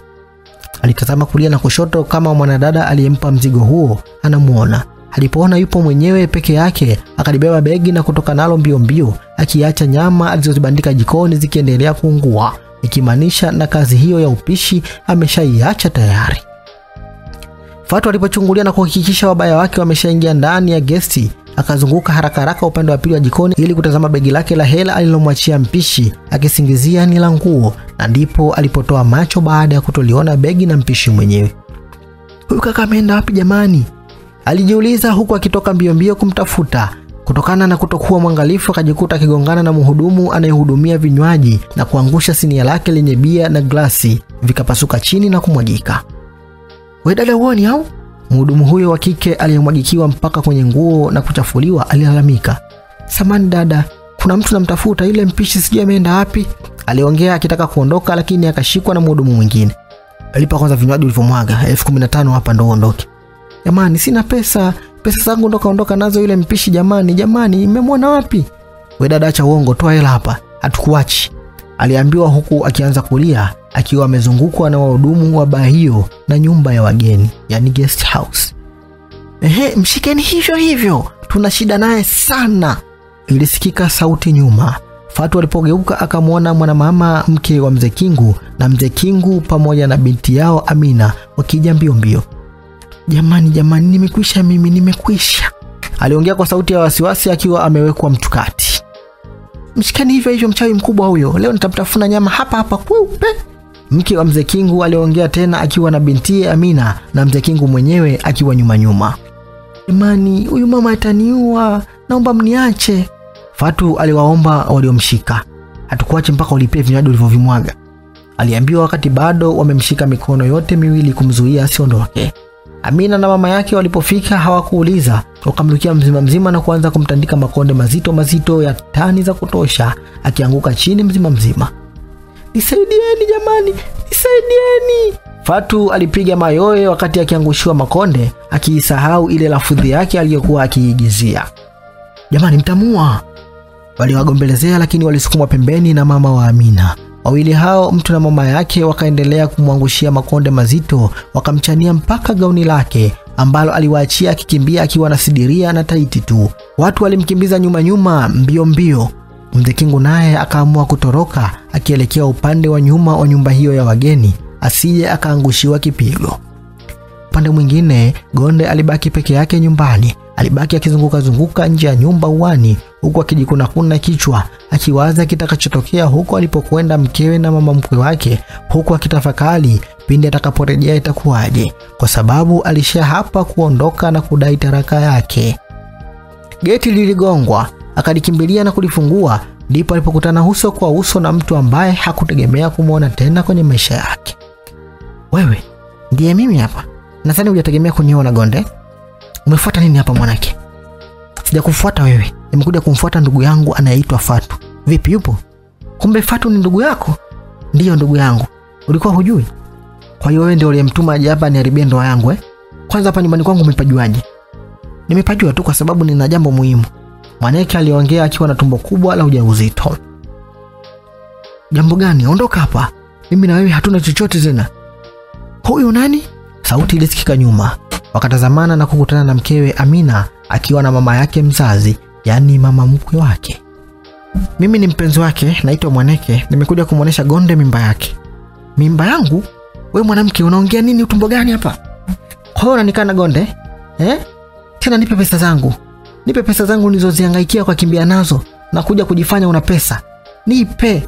Yaani mimi mpaka nimefanywa nyuma kwa ajili ya hizi pesa, nikaiba hati ya watu. Aisee, leo ndo imefika. Utanipa."